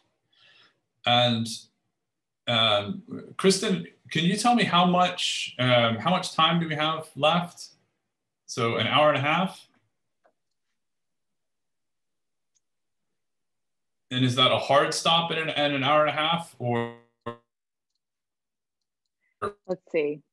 I want to make sure Pulling up the calendar. Yes, so it's an hour and a half, and there is there's an hour break afterwards. So if you go over, that would be okay, if it's okay with everybody else. I'll try to. I will end promptly. I just wanted to see if that was like, you know, an hour and a half of teaching time and then there was some time for Q&A, or if that's fine. So we'll try to go for another hour and 15 minutes or so, and then allow time for questions at the end. Okay, so that's but the stop it will be at let's see, 6:30 my time, so an hour and a half from now. Yeah. Okay. Cool. Okay, so we'll pick back up. So we're going a bit slower than I had anticipated because of a technical difficulty with the path variable not working properly. So I'm going to try to pick up the pace a little bit, because I do want to make sure that we cover the rest of this episode, but then definitely the episode on sharing environments.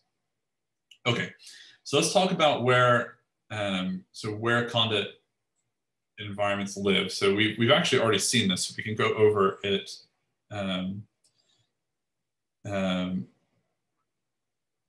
relatively. We should go over it pretty quickly. So the Conda info command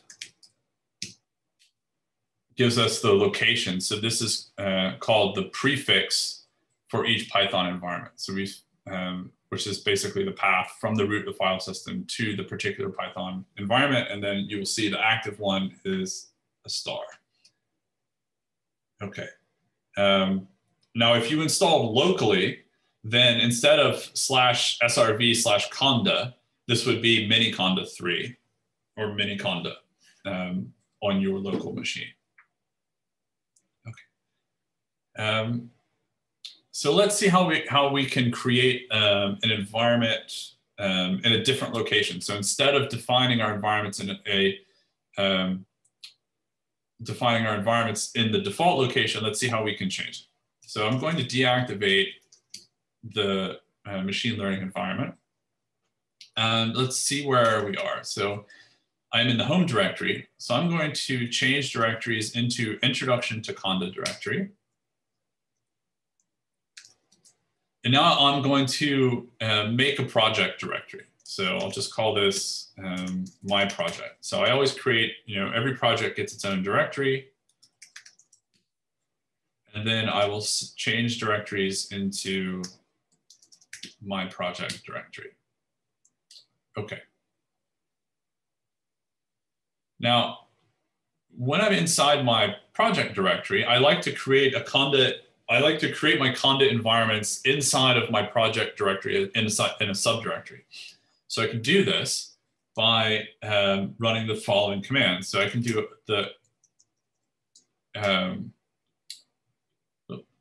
so Conda create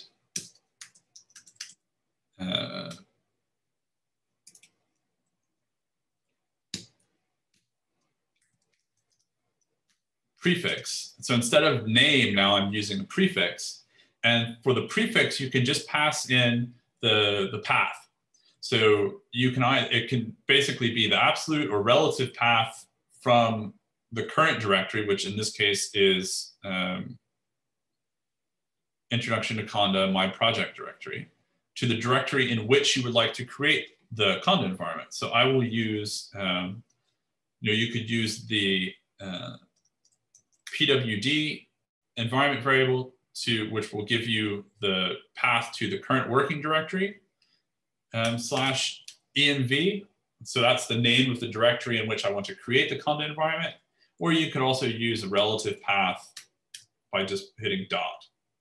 It's up to you. And then we can list the packages that we want to install. So install Python, pip, IPython, no, just pandas, and matplotlib.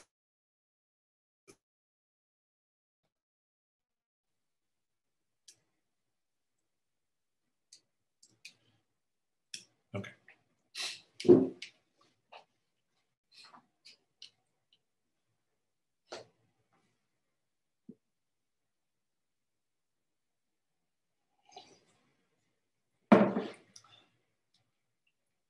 Okay, So these are all of the packages that are going to be installed. There's nothing new there.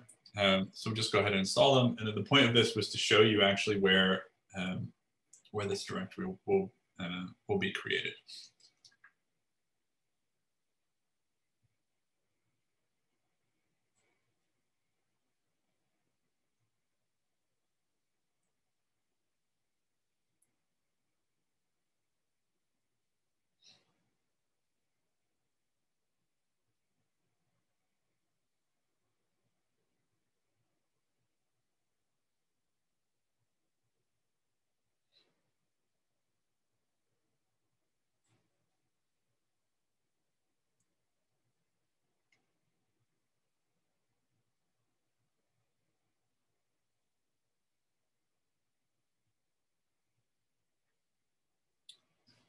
Okay, so notice that now at the end, instead of giving you the name to activate, it says Conda activate and then the name of the path.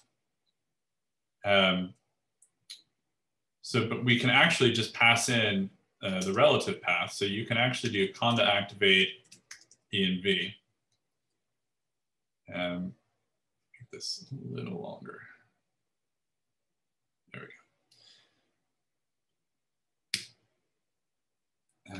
And activate. Okay. And now the prompt is getting very long. There is a, I'll talk about how to shorten that in a minute. But so what you can see now is that the active environment is now showing, instead of a name, it's basically showing the path to the environment. But now we've created this env directory. So if we were to look in the My Project directory, then we have this env directory. And then you can see, this is the directory that contains all the packages. And you can see it has, quite a lot in there. But it's a very specific structure on how Conda environments should look and where things should be stored. The details of this are well beyond this, this training, but you can just see that it's there. I really like creating my Conda environments inside of an env or an env directory in my project, because it helps keep my software stack and my project all in one place. Also, the env directory is generally going to be automatically ignored if you're using version control with Git. And the standard Python.git ignore file will ignore an env directory. And so that way you don't have to worry about inadvertently version controlling your environment, which environments could be quite big. Like depending on a large project with lots of dependencies, there could be gigabytes of information in this environment directory. Okay.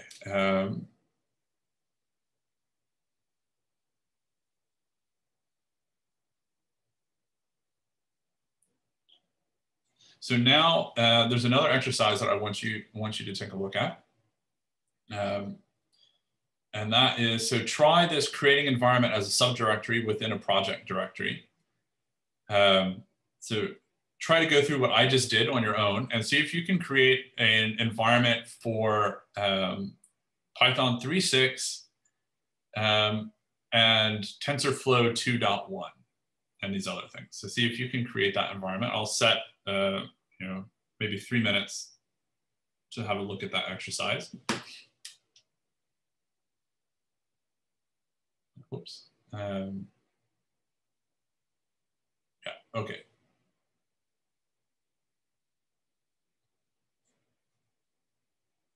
So I'll stop sharing for a minute and give you guys an opportunity to look at that exercise.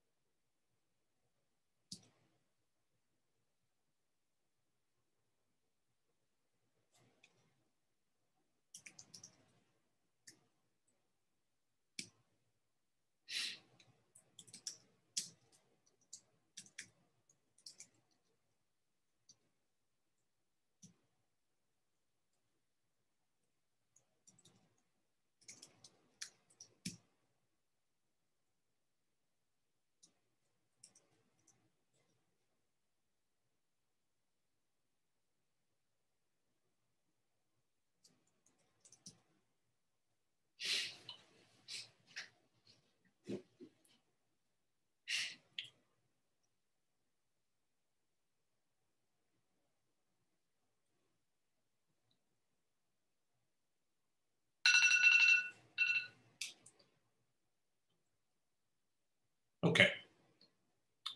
So hopefully that gave you a chance to have a look at that exercise. So I'll not go over the solution to the exercise is there, so I won't go over it in the interest of time. So I wanted to show you, so while you guys were doing the exercise, I ran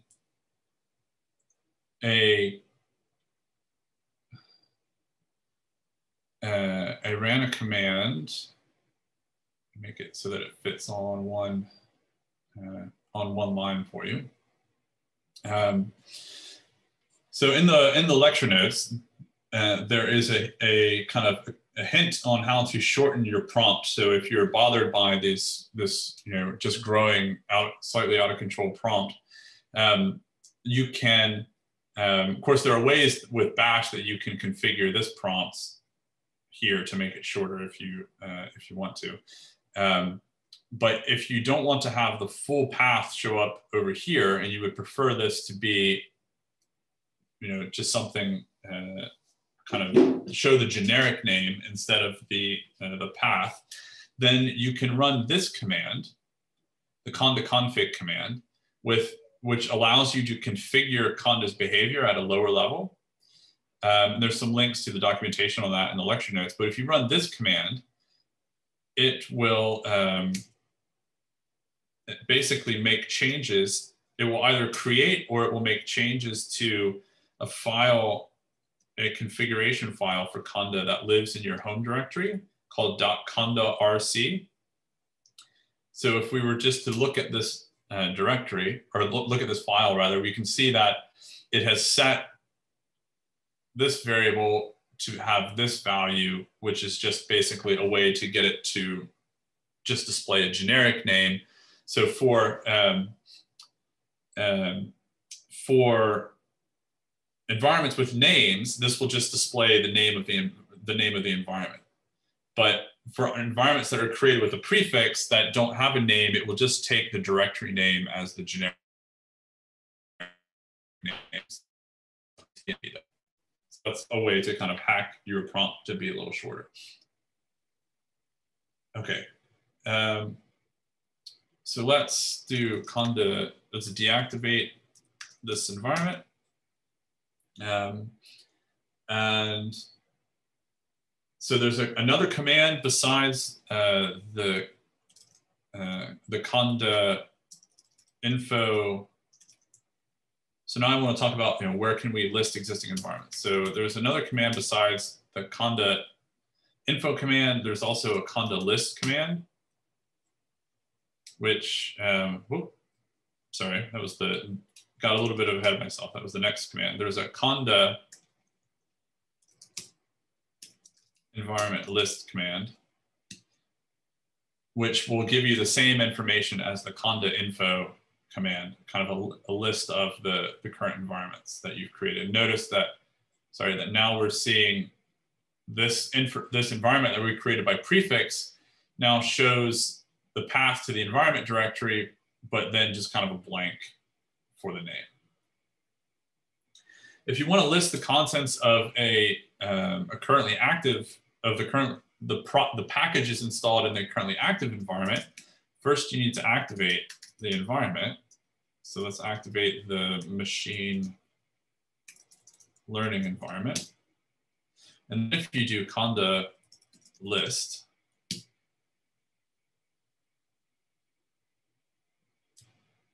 then you will see all of the packages that have been installed in the current environment. So if you want to know what's installed in your environment, you can use the Conda list command to do that. And if you want to list the contents of a particular environment without activating it, then you can do Conda list and then provide either a name or a prefix, depending.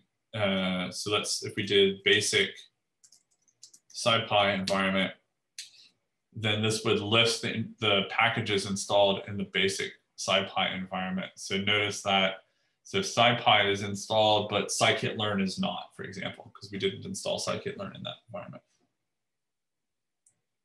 Okay. Okay, so deleting Conda environment. So that's the next one. So if you don't have a need for an environment, you can delete it. So let's do Conda info.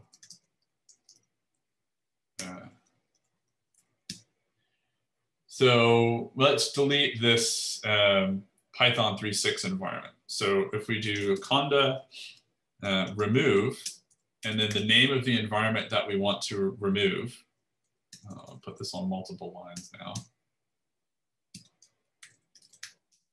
now. So we want to remove the Python 3.6 environment. And then if we want to remove the entire environment, we need to do Conda remove and then name of the environment and then -- all so that it removes the entire environment, including the, all of the packages and then the directory itself. So it will always prompt you to make sure that you are, doing what you want to do. So you say yes. And now if we do the environments, we list the environments, you can see that now the environment Python 3.6 is gone. So we still have Python 3, but no longer Python 3.6. Okay. So we had lots of twists and turns in this episode, but we've now kind of covered everything in this episode. And so now we'll move on. But we covered the create and remove commands, the activate and the deactivate commands, and showed you examples of how to install with Conda install into a particular environment, and how to use pip to install into an existing environment. And that helped us discover a bug, or what appears to be a bug, at least in the Binder Hub instance that I'm using. And then we talked about how to list both the environments that you have installed and also the contents of those environments. Okay. So any questions before we move on to sharing environments and environment files and things like that? Stop sharing briefly so I can see the chat better.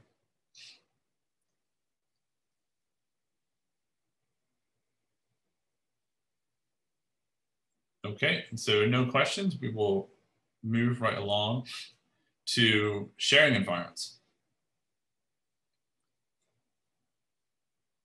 Share my screen again. Okay, so sharing environments. So I'm going to very briefly talk about why you should share your environments, your Conda environments with others, and then we'll talk about the mechanics of how you actually share those environments. And in particular, we're going to talk about environment files. Okay, so environment files are going to be how the mechanism within Conda with which you can most easily share your environment with others. So with your environment file, so an environment file is written using a particular text format called YAML. YAML is very popular for writing configuration files for all kinds of applications, from like simple web apps up to Kubernetes clusters. And it's been adopted by Conda as kind of the specification file format for writing Conda environment files. It's very common in the Python community, I guess, in particular, because YAML has, it's designed to be human readable. It uses Python style indentation to indicate nesting. So it's very kind of familiar, has a familiar look and feel to it if you're a Python programmer. So here's an example of what an environment file looks like. So for the machine learning environment that we created, it would look something like this. So we just have an environment.yaml file that has a name, a key name, and then the name of the environment, a key dependencies, and then a list of the dependencies that we wish to install. Now, if you're going to install, and not by name, but by prefix, then this environment file would look slightly differently. So instead of the name machine learning environment, we could have just the name, we could be null, so we could put null as the name. But environment files must have a name as the first line. That's kind of a sanity check. You can also specify explicit version numbers for packages. So I typically, in my environment files, I will typically specify explicit version numbers for all the packages that I want to install. I mentioned earlier about never version controlling the environment directory. If you create your Conda environment as a prefix inside your project directories, you will always version control your environment.yaml files. That way you have a kind of complete record of all the changes to your environment over time. Okay, so let's create an environment using an environment.yaml file. So the first thing that I'm going to do is let's clear. I'm going to change directories to the parent directory, which is introduction to Conda. So we've got the my project directory. So let's do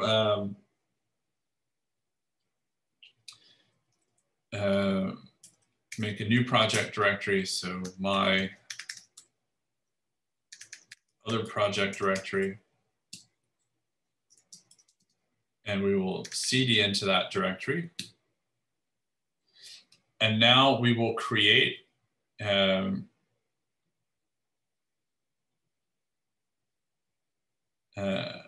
new text file. And we will rename this as environment.yaml. So if you I went a little bit quickly here, but if you right click on the file name, you'll get a little menu that has things like rename in it, and you can correctly spell your environment.yaml. Note, JupyterLab supports syntax highlighting for multiple programming languages and text file formats. And so it does, once you put a file as a dot line, it understands this is going to be a YAML file. And so now we can, I'll just copy and paste actually. Let's copy and paste this one. Right. So we can just copy and paste the environment file. And now there's the command to create an environment from an environment file is slightly different. It uses the Conda env subcommand. We can look at the help menu for the subcommand, and it has create, remove, similar commands to the Conda main command itself. But now these are the subcommand that you use if you want to work with environment files. Okay, so we've created an environment file, and we're in the project directory. And if we run the list command in bash, you can see here's our environment.yaml file. So now we're going to run, and this is like the one command that I run all the time because I always create my Conda environments from environment.yaml files. So this is the command that I run. And I always create my Conda environments inside a directory, inside the env directory. Gosh, this is getting just a little smaller so that things kind of fit on one line. And then you pass in the name of the file, environment.yaml.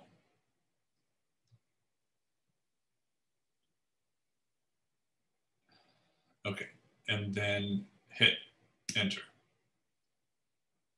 And at this point, the Conda is doing the exact same thing as if you had, kind of manually typed in the Conda create with a prefix and then listed out the packages that you want to install. The difference is that instead of listing it out, you basically put it into this YAML file.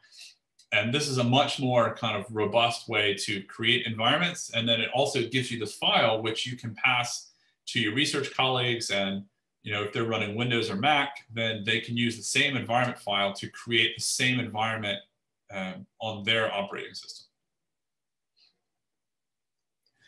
Just going to wait just for a minute for this to finish.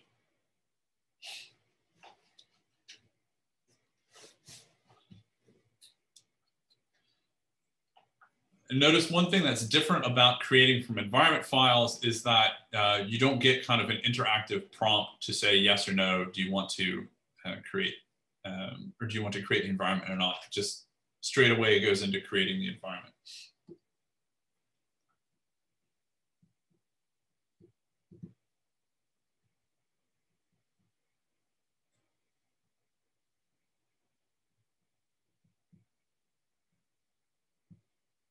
Okay, and then once the environment is created, of course, we can activate it.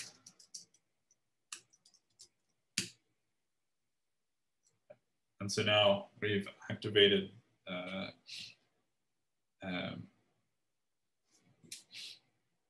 and then if we wanted to look at which IPython, yeah, we can see that we're using the expected version of IPython. But then if we do which Python, yeah, we're still getting this one, which is not right. Okay. Okay, so that's creating an environment from an environment.yaml file.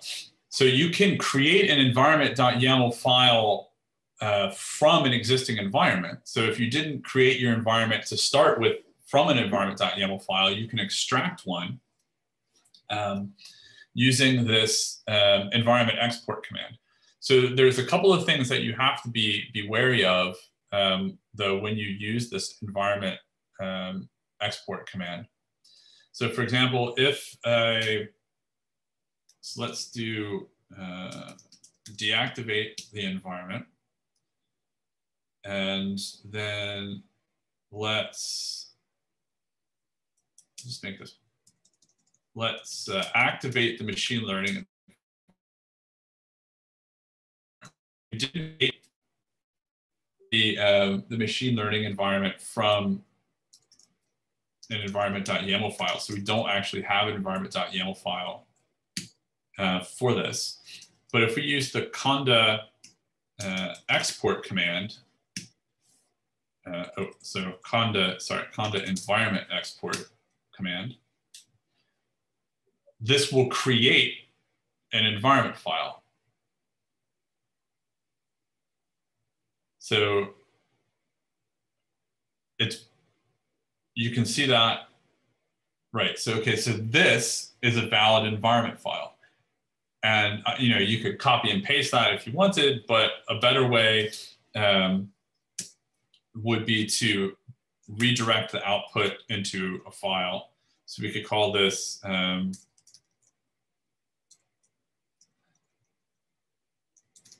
exported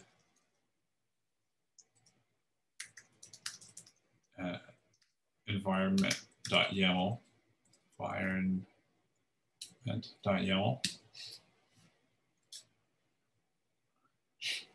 Now, if we just looked at it in the browser, so we would have, so now we've created this environment file from an environment for which we didn't have one. But this is super specific. If you compare the environment files, it has, both like the name of a package plus a particular version number plus a particular build number. Now, this is great if you want to have an environment file to share with other people who are using the same operating system, but it won't work if you're trying to share environments across operating systems. So like Windows or Mac, and between Windows, Mac, and Linux, because these build numbers correspond to operating the system specific builds of the various packages. So if you want to get, and that's what this this beware Conda env export command is trying to get you to be aware of, is that if you want, there is a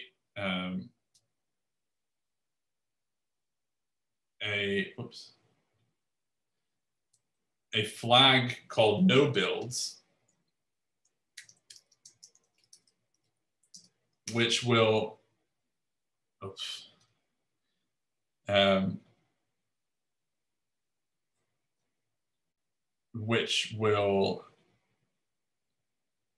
accidentally overwrote that file, but now this is the same file, but now it doesn't have the build numbers. But it still is going to have packages that are operating system specific occasionally. And so even this is not a guaranteed way to generate an environment.yaml file that will work across all platforms. So that's why I tend to always create my environments from an environment.yaml file that I make myself.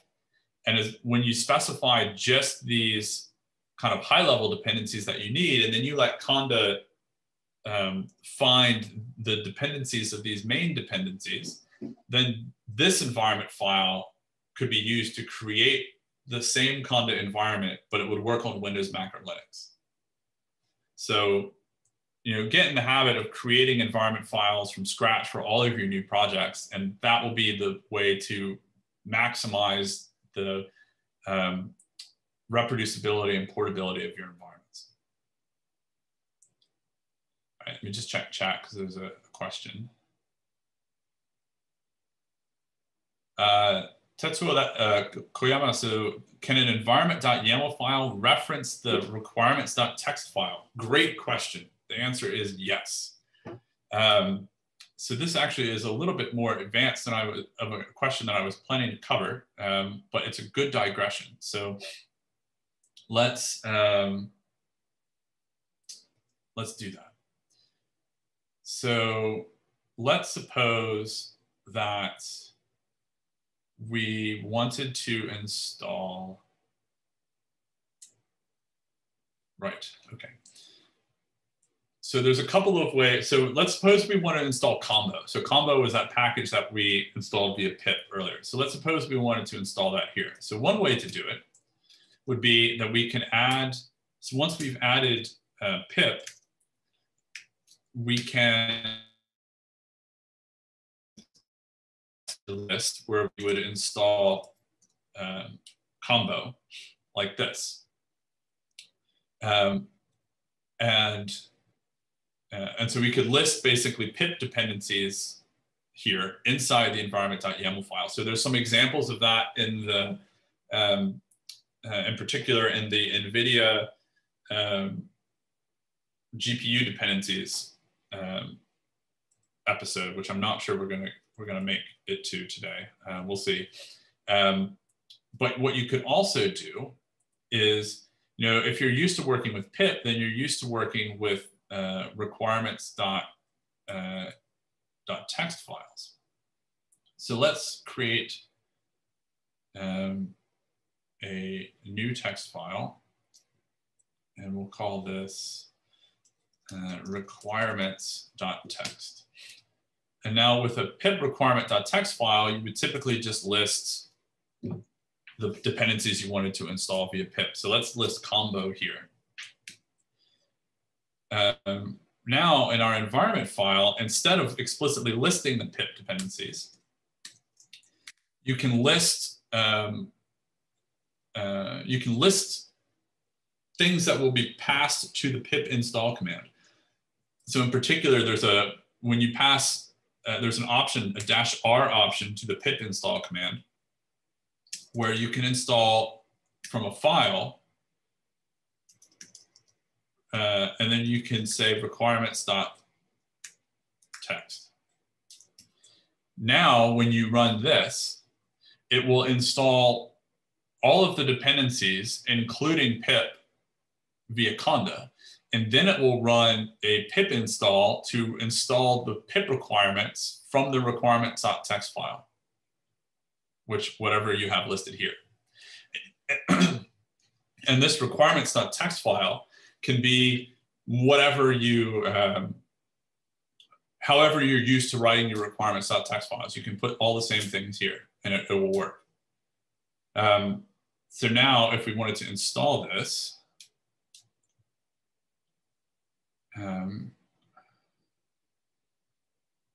Let's do, I'm going to deactivate.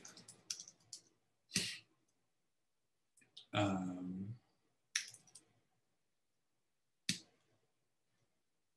need to be, where did I create my other project?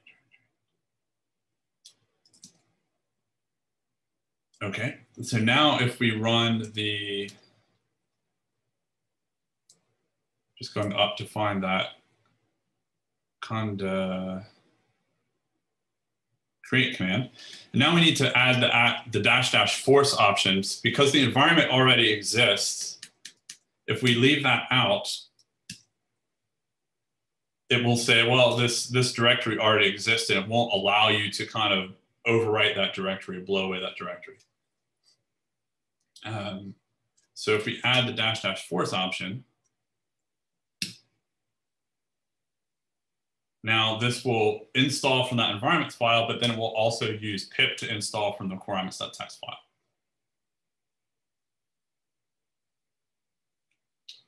So that's a good question. And in fact, this is how I structure all of my Conda environments. So I have my environment.yaml file where I have my Conda requirement or my Conda dependencies, and then a requirements.txt file where I install all my pip things that are only available with pip, and then I link the two together using this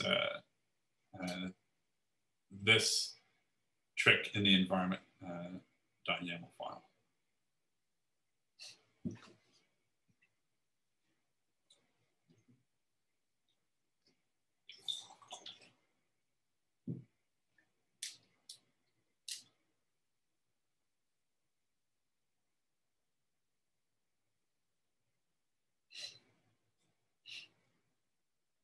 And I'll just kind of walk you through this and show you kind of how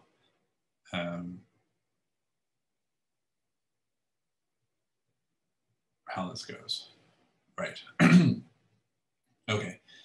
And so you can see, so after it installed via Conda, then you see that it ran.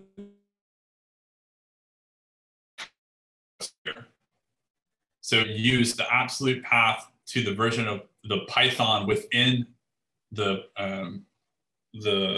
Conda environment that you were creating, and then use that to run pip. So that makes sure that pip installs in the correct location. And then it passed the -r and then this option, or then the path to the requirements.txt file. So then it kind of worked as expected. Okay. So good question. Okay, so I want you to get some practice creating an environment from an environment.yaml file. So let's take 3 minutes and try to create an environment for XGBoost. So XGBoost is a really popular machine learning library for doing gradient boosted trees. It's super efficient, GPU accelerated if you have a GPU, wins a lot of calculus competitions. So why don't you take a few minutes and try to create an environment from an environment.yaml file. And I've kind of given you the environment.yaml file. So basically you just need to practice the command, basically. Okay, so I'm going to stop sharing. And I'll set a timer.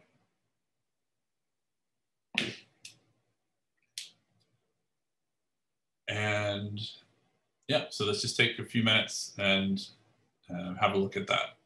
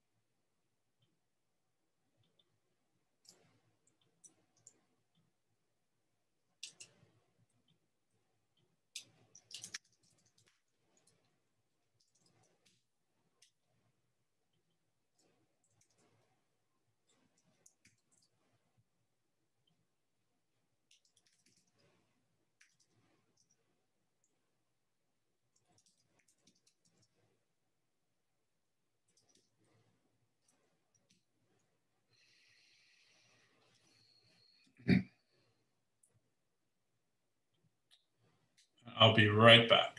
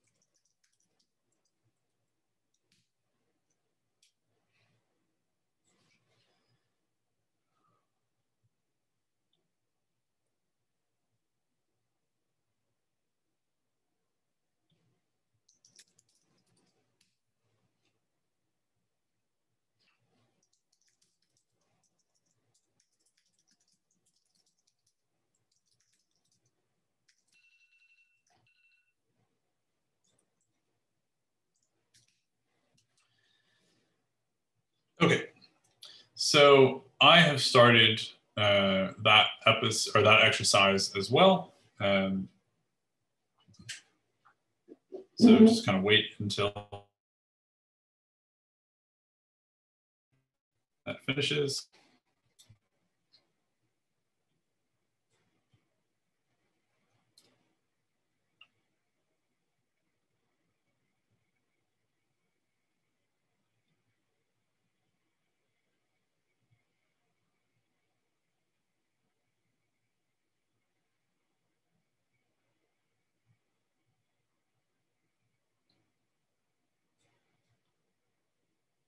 Okay.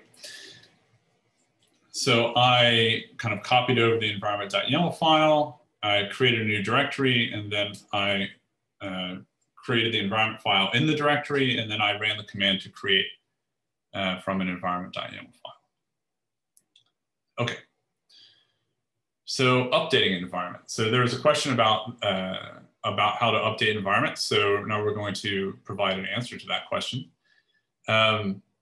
So if you want to update an environment.yaml file, the way that I would recommend that you do it, now that we've talked, or sorry, the way that you would update a package in an environment, now that we've talked about environment.yaml files, the way I do it is I just add or remove packages from the environment.yaml file.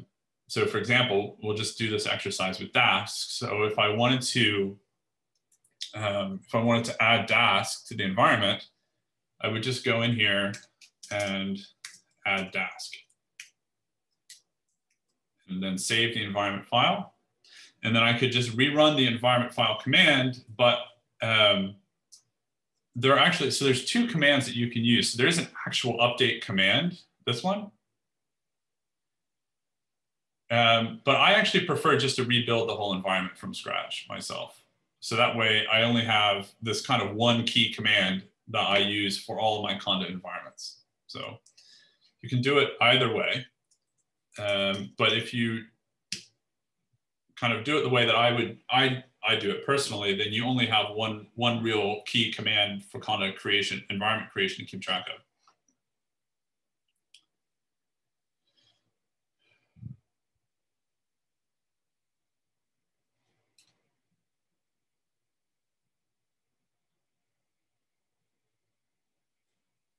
So now this is going to rebuild the environment entirely from scratch, except this time it's going to also install Dask.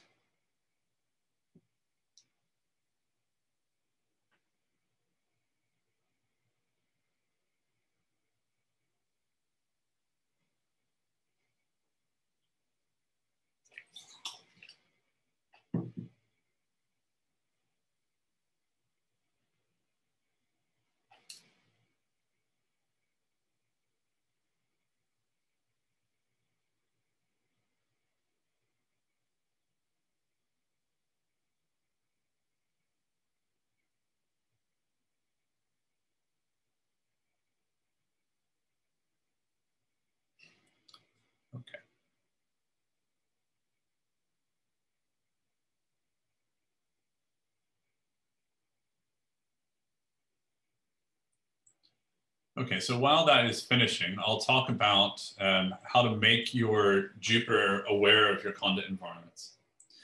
So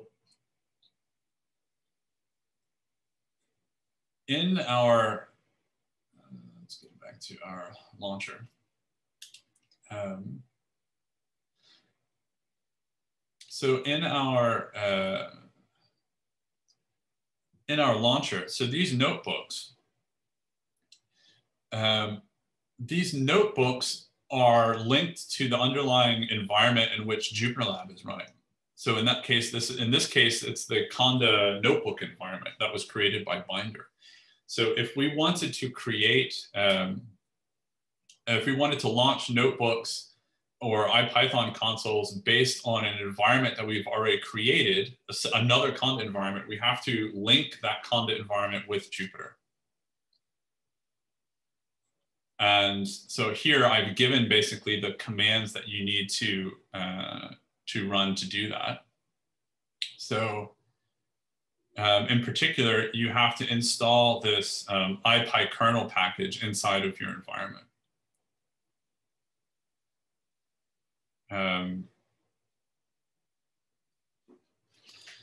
So let's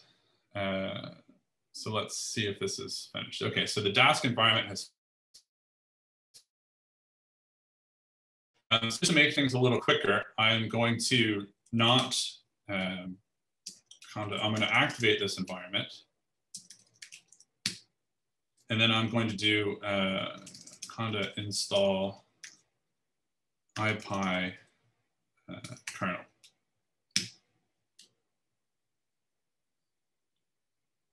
And just going to install the IPy kernel directly into this rather than rebuild the environment in the interest of time. But I'll remember to go back and add here IPy kernel.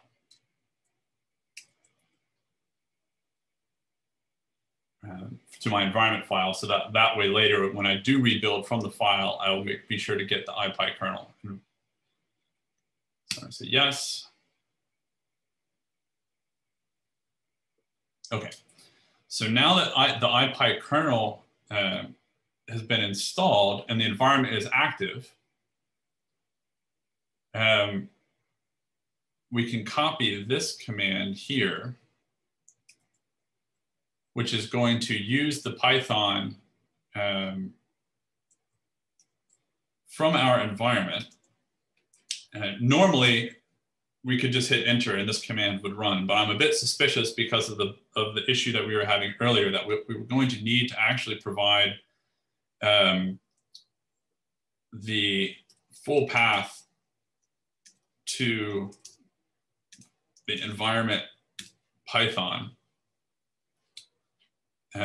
So this is basically, the PWD will take us to our project directory, and then we need to go to the inside that to the environment, to bin, and then Python to make sure that we're using the right Python.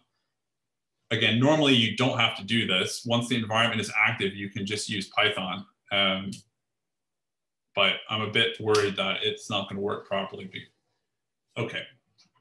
So once we run this command, it creates something called a kernel spec. And a kernel spec basically is how Jupyter understands how to link virtual environments like Conda environments and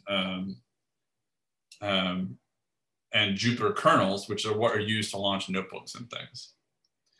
So now if we go back to our launcher, and sometimes you need to click this refresh button a few times. But then eventually we should get a second notebook icon show up here and a second IPython console icon show up there. There we go. And so now we have a notebook and an IPython console that are linked to our XGBoost environment. So then if we were to open this notebook, for example, we should be able to import XGBoost as XGB, and then hit Shift Enter to evaluate the notebook cell. And there we go. So now we've installed XGBoost. Or we've installed an XGBoost environment we've then used that SciPy kernel package and the kernel to create a kernel spec which linked that Conda environment with Jupyter notebooks and IPython consoles running inside an existing Jupyter lab. So this is really handy when you're running, you know, in this case, we're in a cloud environment where we don't necessarily control the Jupyter notebook environment directly. It was built for us by Binder. But now we can create our Conda environments and then link the Conda environments to notebooks inside that Jupyter lab. This is also useful if your company or your university has Jupyter Hub. And so you can get access to Jupyter Hub, but then you can use this idea to link notebooks and consoles to that Jupyter lab running on that Jupyter Hub, for example. Okay. There's an exercise here for another practice creating a custom kernel, so I'll leave that as an exercise. Well, actually, let's take a few minutes and have you take a look at that exercise. So I'll set a timer for 3 minutes and see if you can create your own custom kernel for the machine learning environment. And don't forget that you'll have to install the IPyKernel package inside the machine learning environment before you can create the kernel. We didn't do that.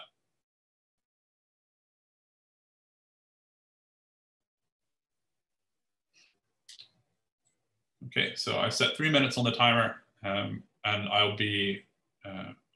will stop sharing, and I'll be right back.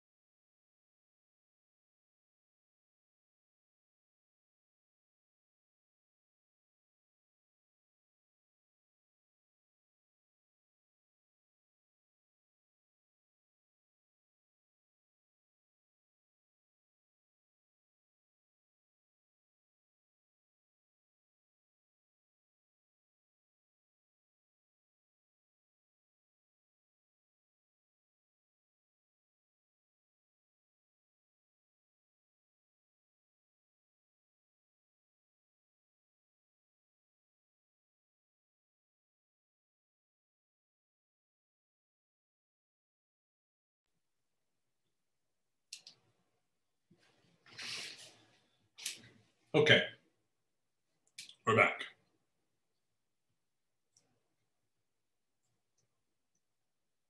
So any questions about that that episode before we move on to kind of the last topic that that I want to cover?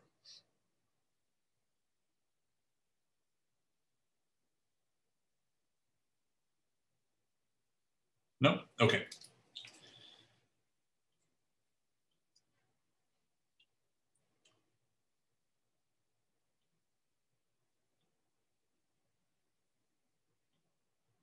Okay.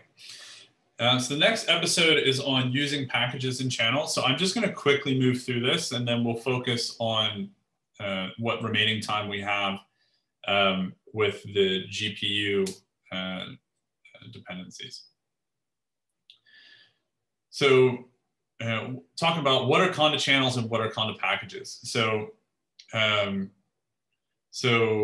just briefly, so Conda packages are compressed tarball files. So they have the tarball file itself has a certain structure, and that structure kind of maps onto the contents of the environment directory that we looked at earlier. So there's great documentation from the official docs on this that kind of explain the details, but that's what I want you to know is that Conda packages are tarball files that have a certain structure. The more important thing are Conda channels. So Conda channels are basically where Conda will look to find Conda packages to install, and then in what order or what priority the channels will have with respect to one another. So there's a couple ways that you can install from channels. So you can specify particular channels when you do the Conda install command. Or in your environment.yaml file, you can specify channels as part of the environment.yaml file. And we'll see some examples of that in the next episode with GPUs. And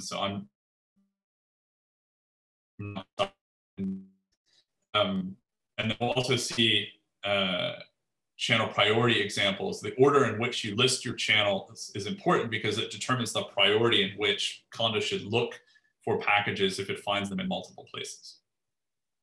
So for example, if you're installing a package with the Conda install command, priority decreases from left to right. So the highest priority channel here would be BioConda, and the next highest priority would be Conda Forge.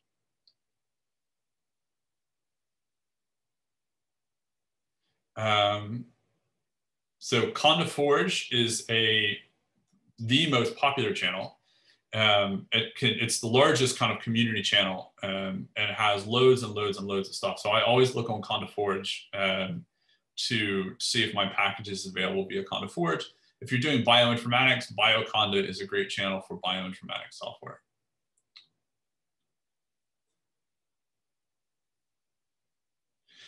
So there's a question from Jamie about why the need for priority. So the reason is that packages might exist on multiple channels. So packages with the same version that you want might exist on multiple channels. So you need to provide priority. The channels need to have particular priority so that Conda can deconflict which package it should install if it finds the same package version in multiple places. So that's the need for the priority.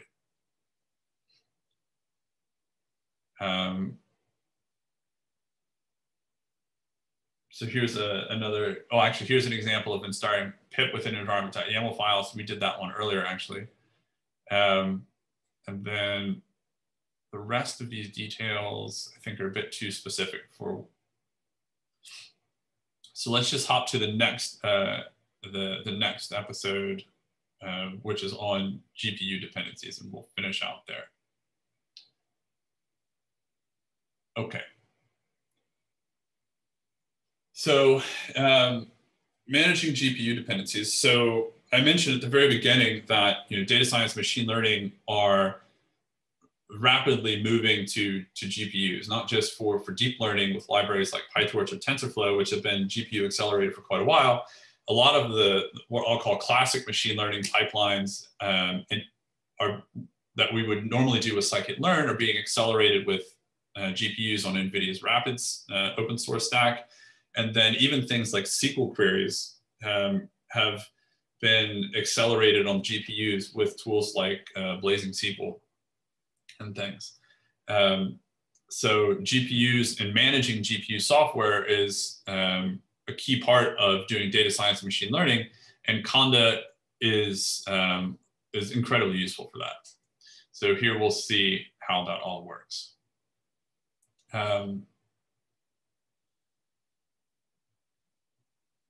But before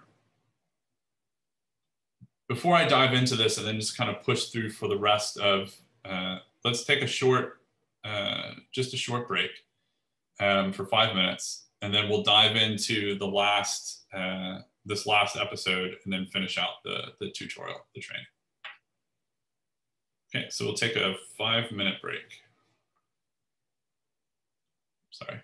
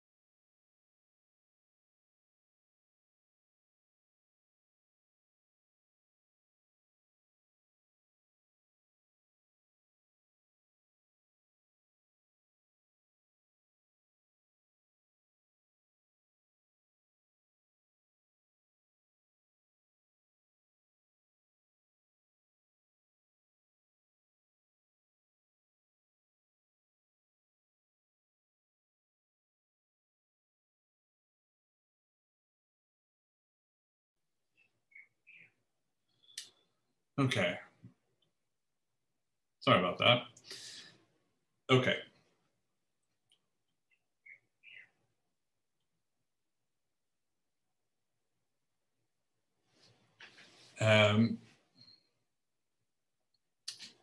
So installing CUDA libraries with Conda. So the major CUDA library that you need to be familiar with is the NVIDIA CUDA Toolkit. So let's go ahead and see what versions of CUDA Toolkit are available with Conda.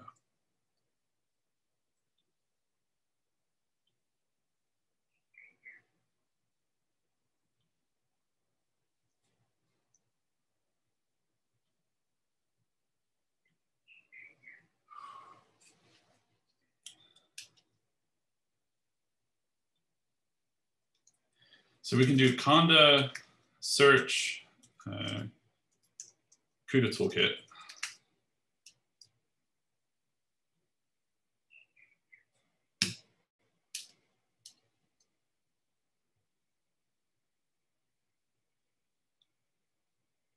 And we can see the versions of CUDA Toolkit that will be available on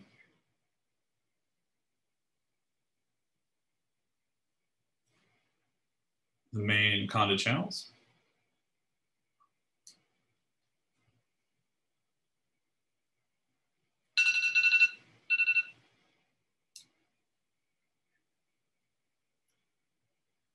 What?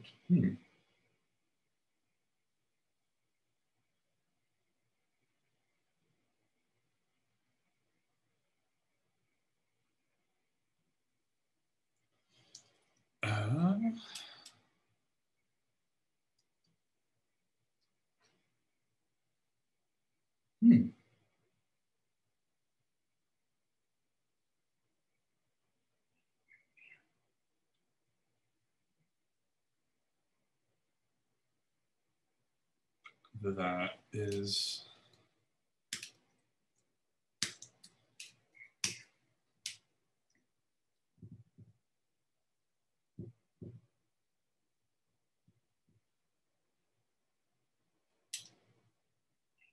did I spell CUDA Toolkit wrong? I did.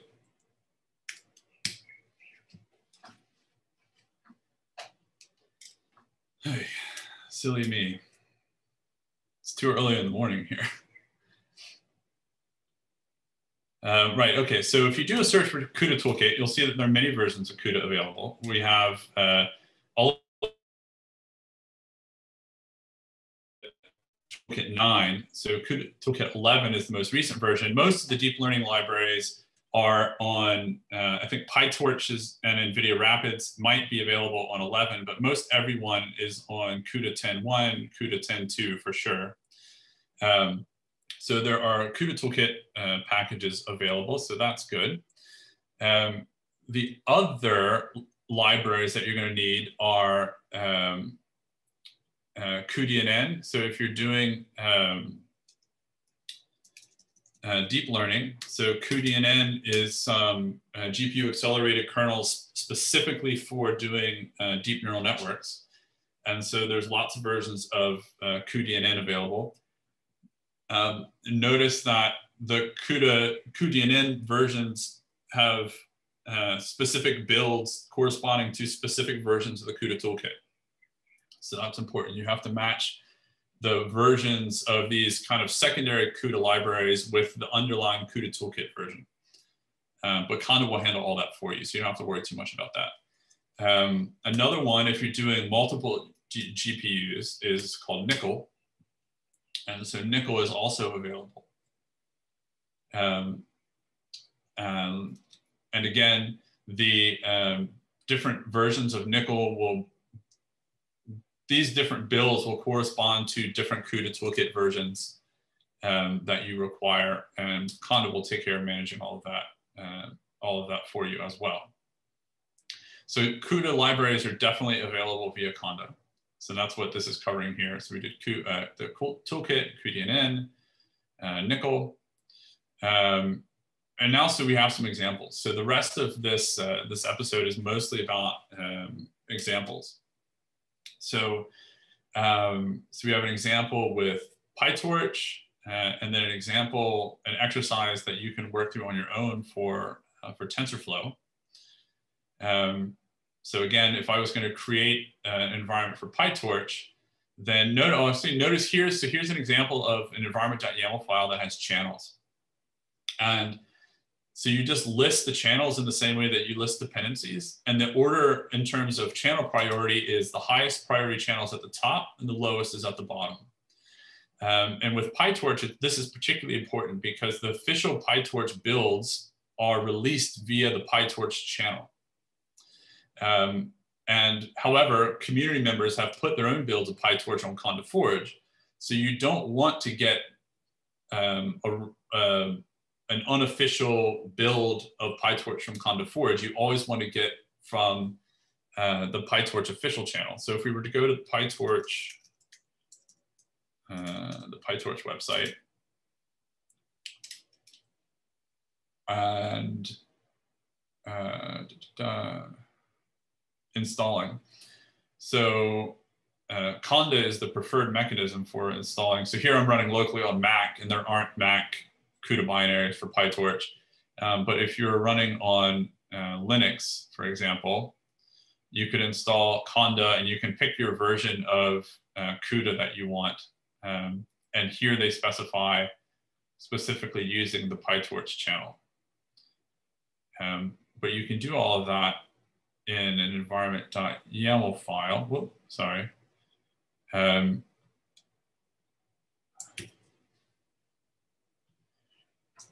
So let's see how to do this. So if I went, and let's create a new directory, and I'll call this my PyTorch project. And inside my PyTorch project, I create a new text file, which I will call environment.yaml.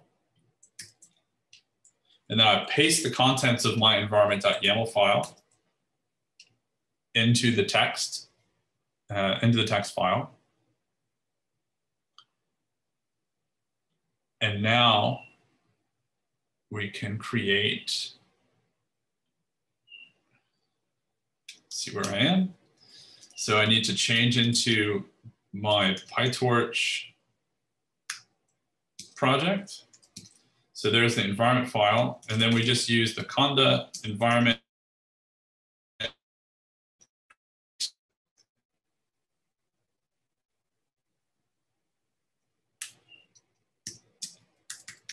prefix environment.yaml, and then hit enter.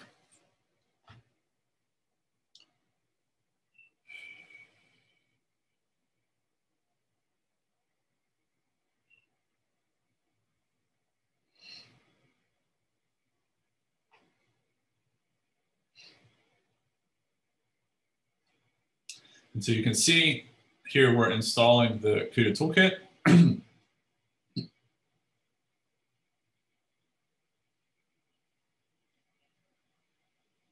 And then there's PyTorch.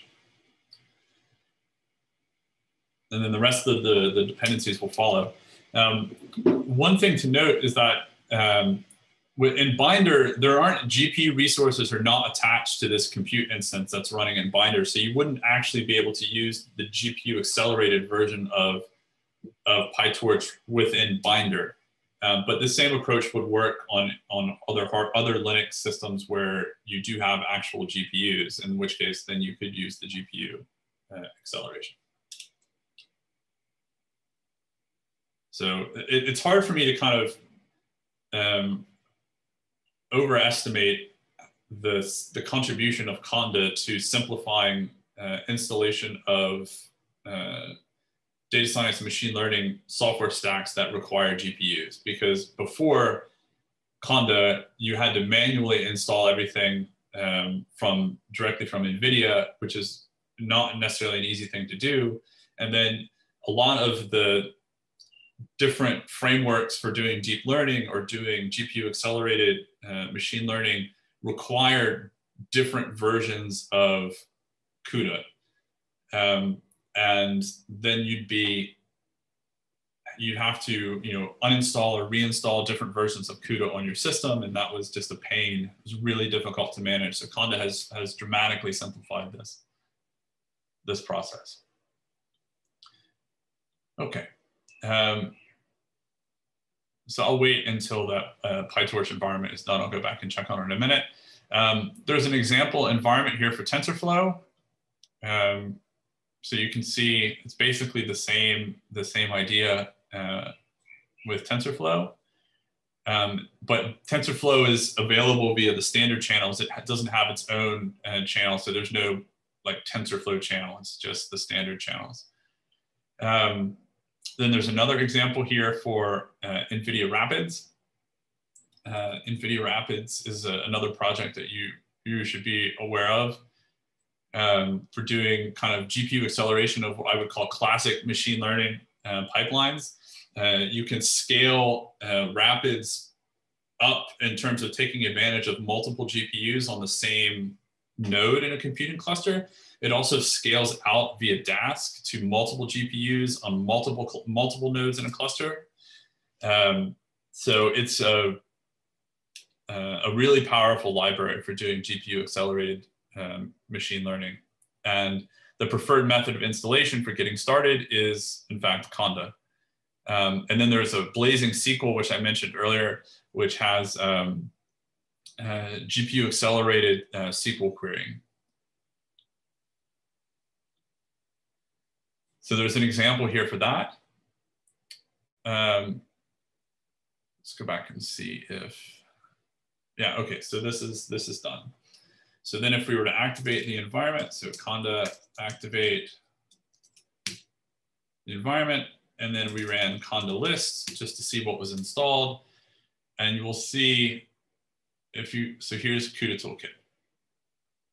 And actually PyTorch works with cuDNN and Nickel as well, but the PyTorch binary itself is statically compiled and linked against cuDNN and Nickel. So you will get those speedups without having to actually install cuDNN and Nickel separately, which is a simplification put together by the PyTorch team. Okay. So the last thing that I want to just kind of discuss, the last example that I want to discuss is, so all of the previous that you just need to use precompiled binaries, and that you don't need the NVIDIA CUDA compiler or NVCC. You may find that you in fact do need the NVIDIA CUDA compiler for your project, in which case you need to use a different package from Conda. You need to use the CUDA Toolkit dev package. And this package will download a development version of the CUDA Toolkit, which will include the NVIDIA CUDA compiler. So for example, if we go in here and we were to say which NVCC, then nothing is returned. So we do not have the CUDA compiler in this case. So we would need to install the CUDA Toolkit dev package in order to get access to the compiler. You might need to do this. There are some libraries, PyTorch cluster, PyTorch geometric, that used to not distribute their compiled binaries via Conda, that you had to install them via pip, in which case, in order to compile custom CUDA extensions, you needed access to the NVCC. And so here's an example of an environment.yaml file that specifies both a dev version of the CUDA Toolkit and also a package that will get you C and C++ compilers that will work with NVCC. So it's more of an advanced example, but I just wanted to make you aware that this is possible to do with Conda. And a working example, should you want to go through it on your own when you have access to a machine that has a GPU, so that you could actually test that this does work kind of as advertised, whereas I can't test it here, unfortunately, because we don't have access to a piece of GPU hardware.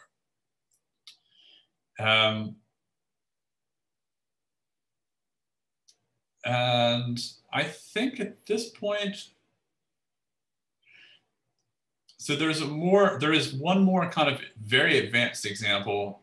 If you're interested in building an environment for a large scale, for doing large scale distributed deep learning using a tool called Horovod, which is a framework that had been open sourced by Uber a few years ago for scaling, efficiently scaling deep learning with TensorFlow, PyTorch, or Apache MXNet.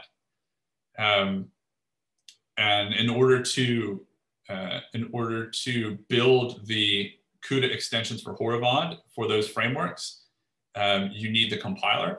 And so this shows you an alternative way to get the to build this environment with Conda that assumes you've installed CUDA yourself locally.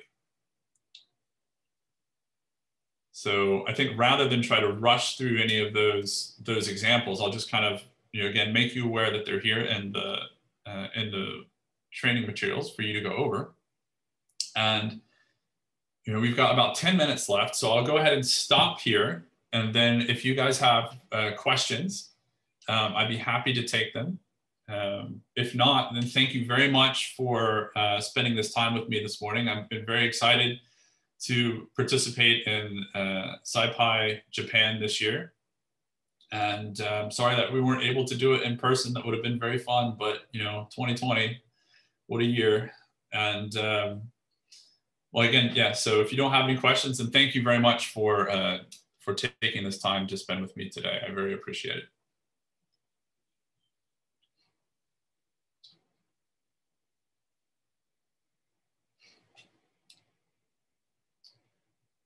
You're most welcome. I hope you got something out of the training. Conda has been a game changer for me. It has, I don't have issues with software installation or conflicting dependencies or environment management anymore. Conda has completely solved those problems for me. And I hope now that I've given you kind of an introduction, you'll have enough to go off and learn how to solve those problems for yourself.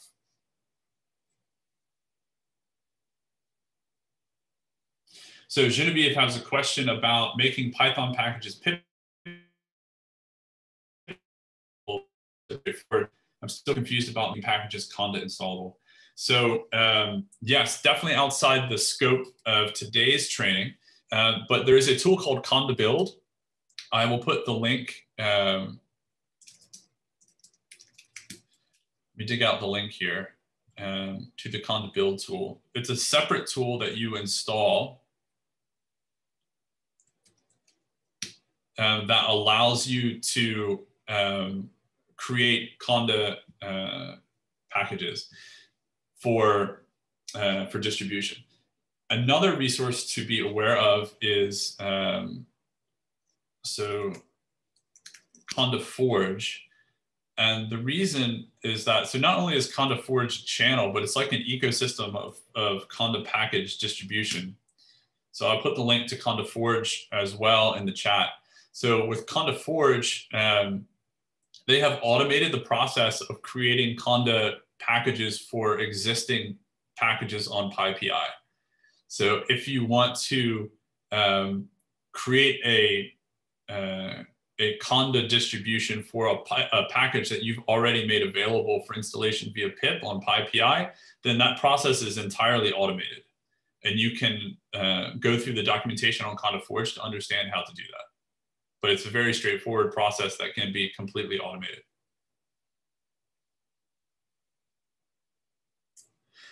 And yes, many thanks to our interpreters for providing the simultaneous interpretation of today's talk in Japanese. It's always great to try to expand the audience for these talks as much as possible. So thank you very much to our interpreters today. Any more questions?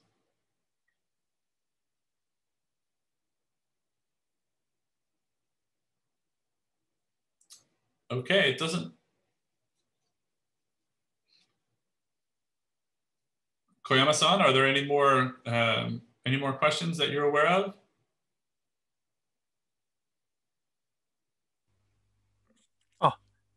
So sorry. It is thanks to the translator. Ah, okay.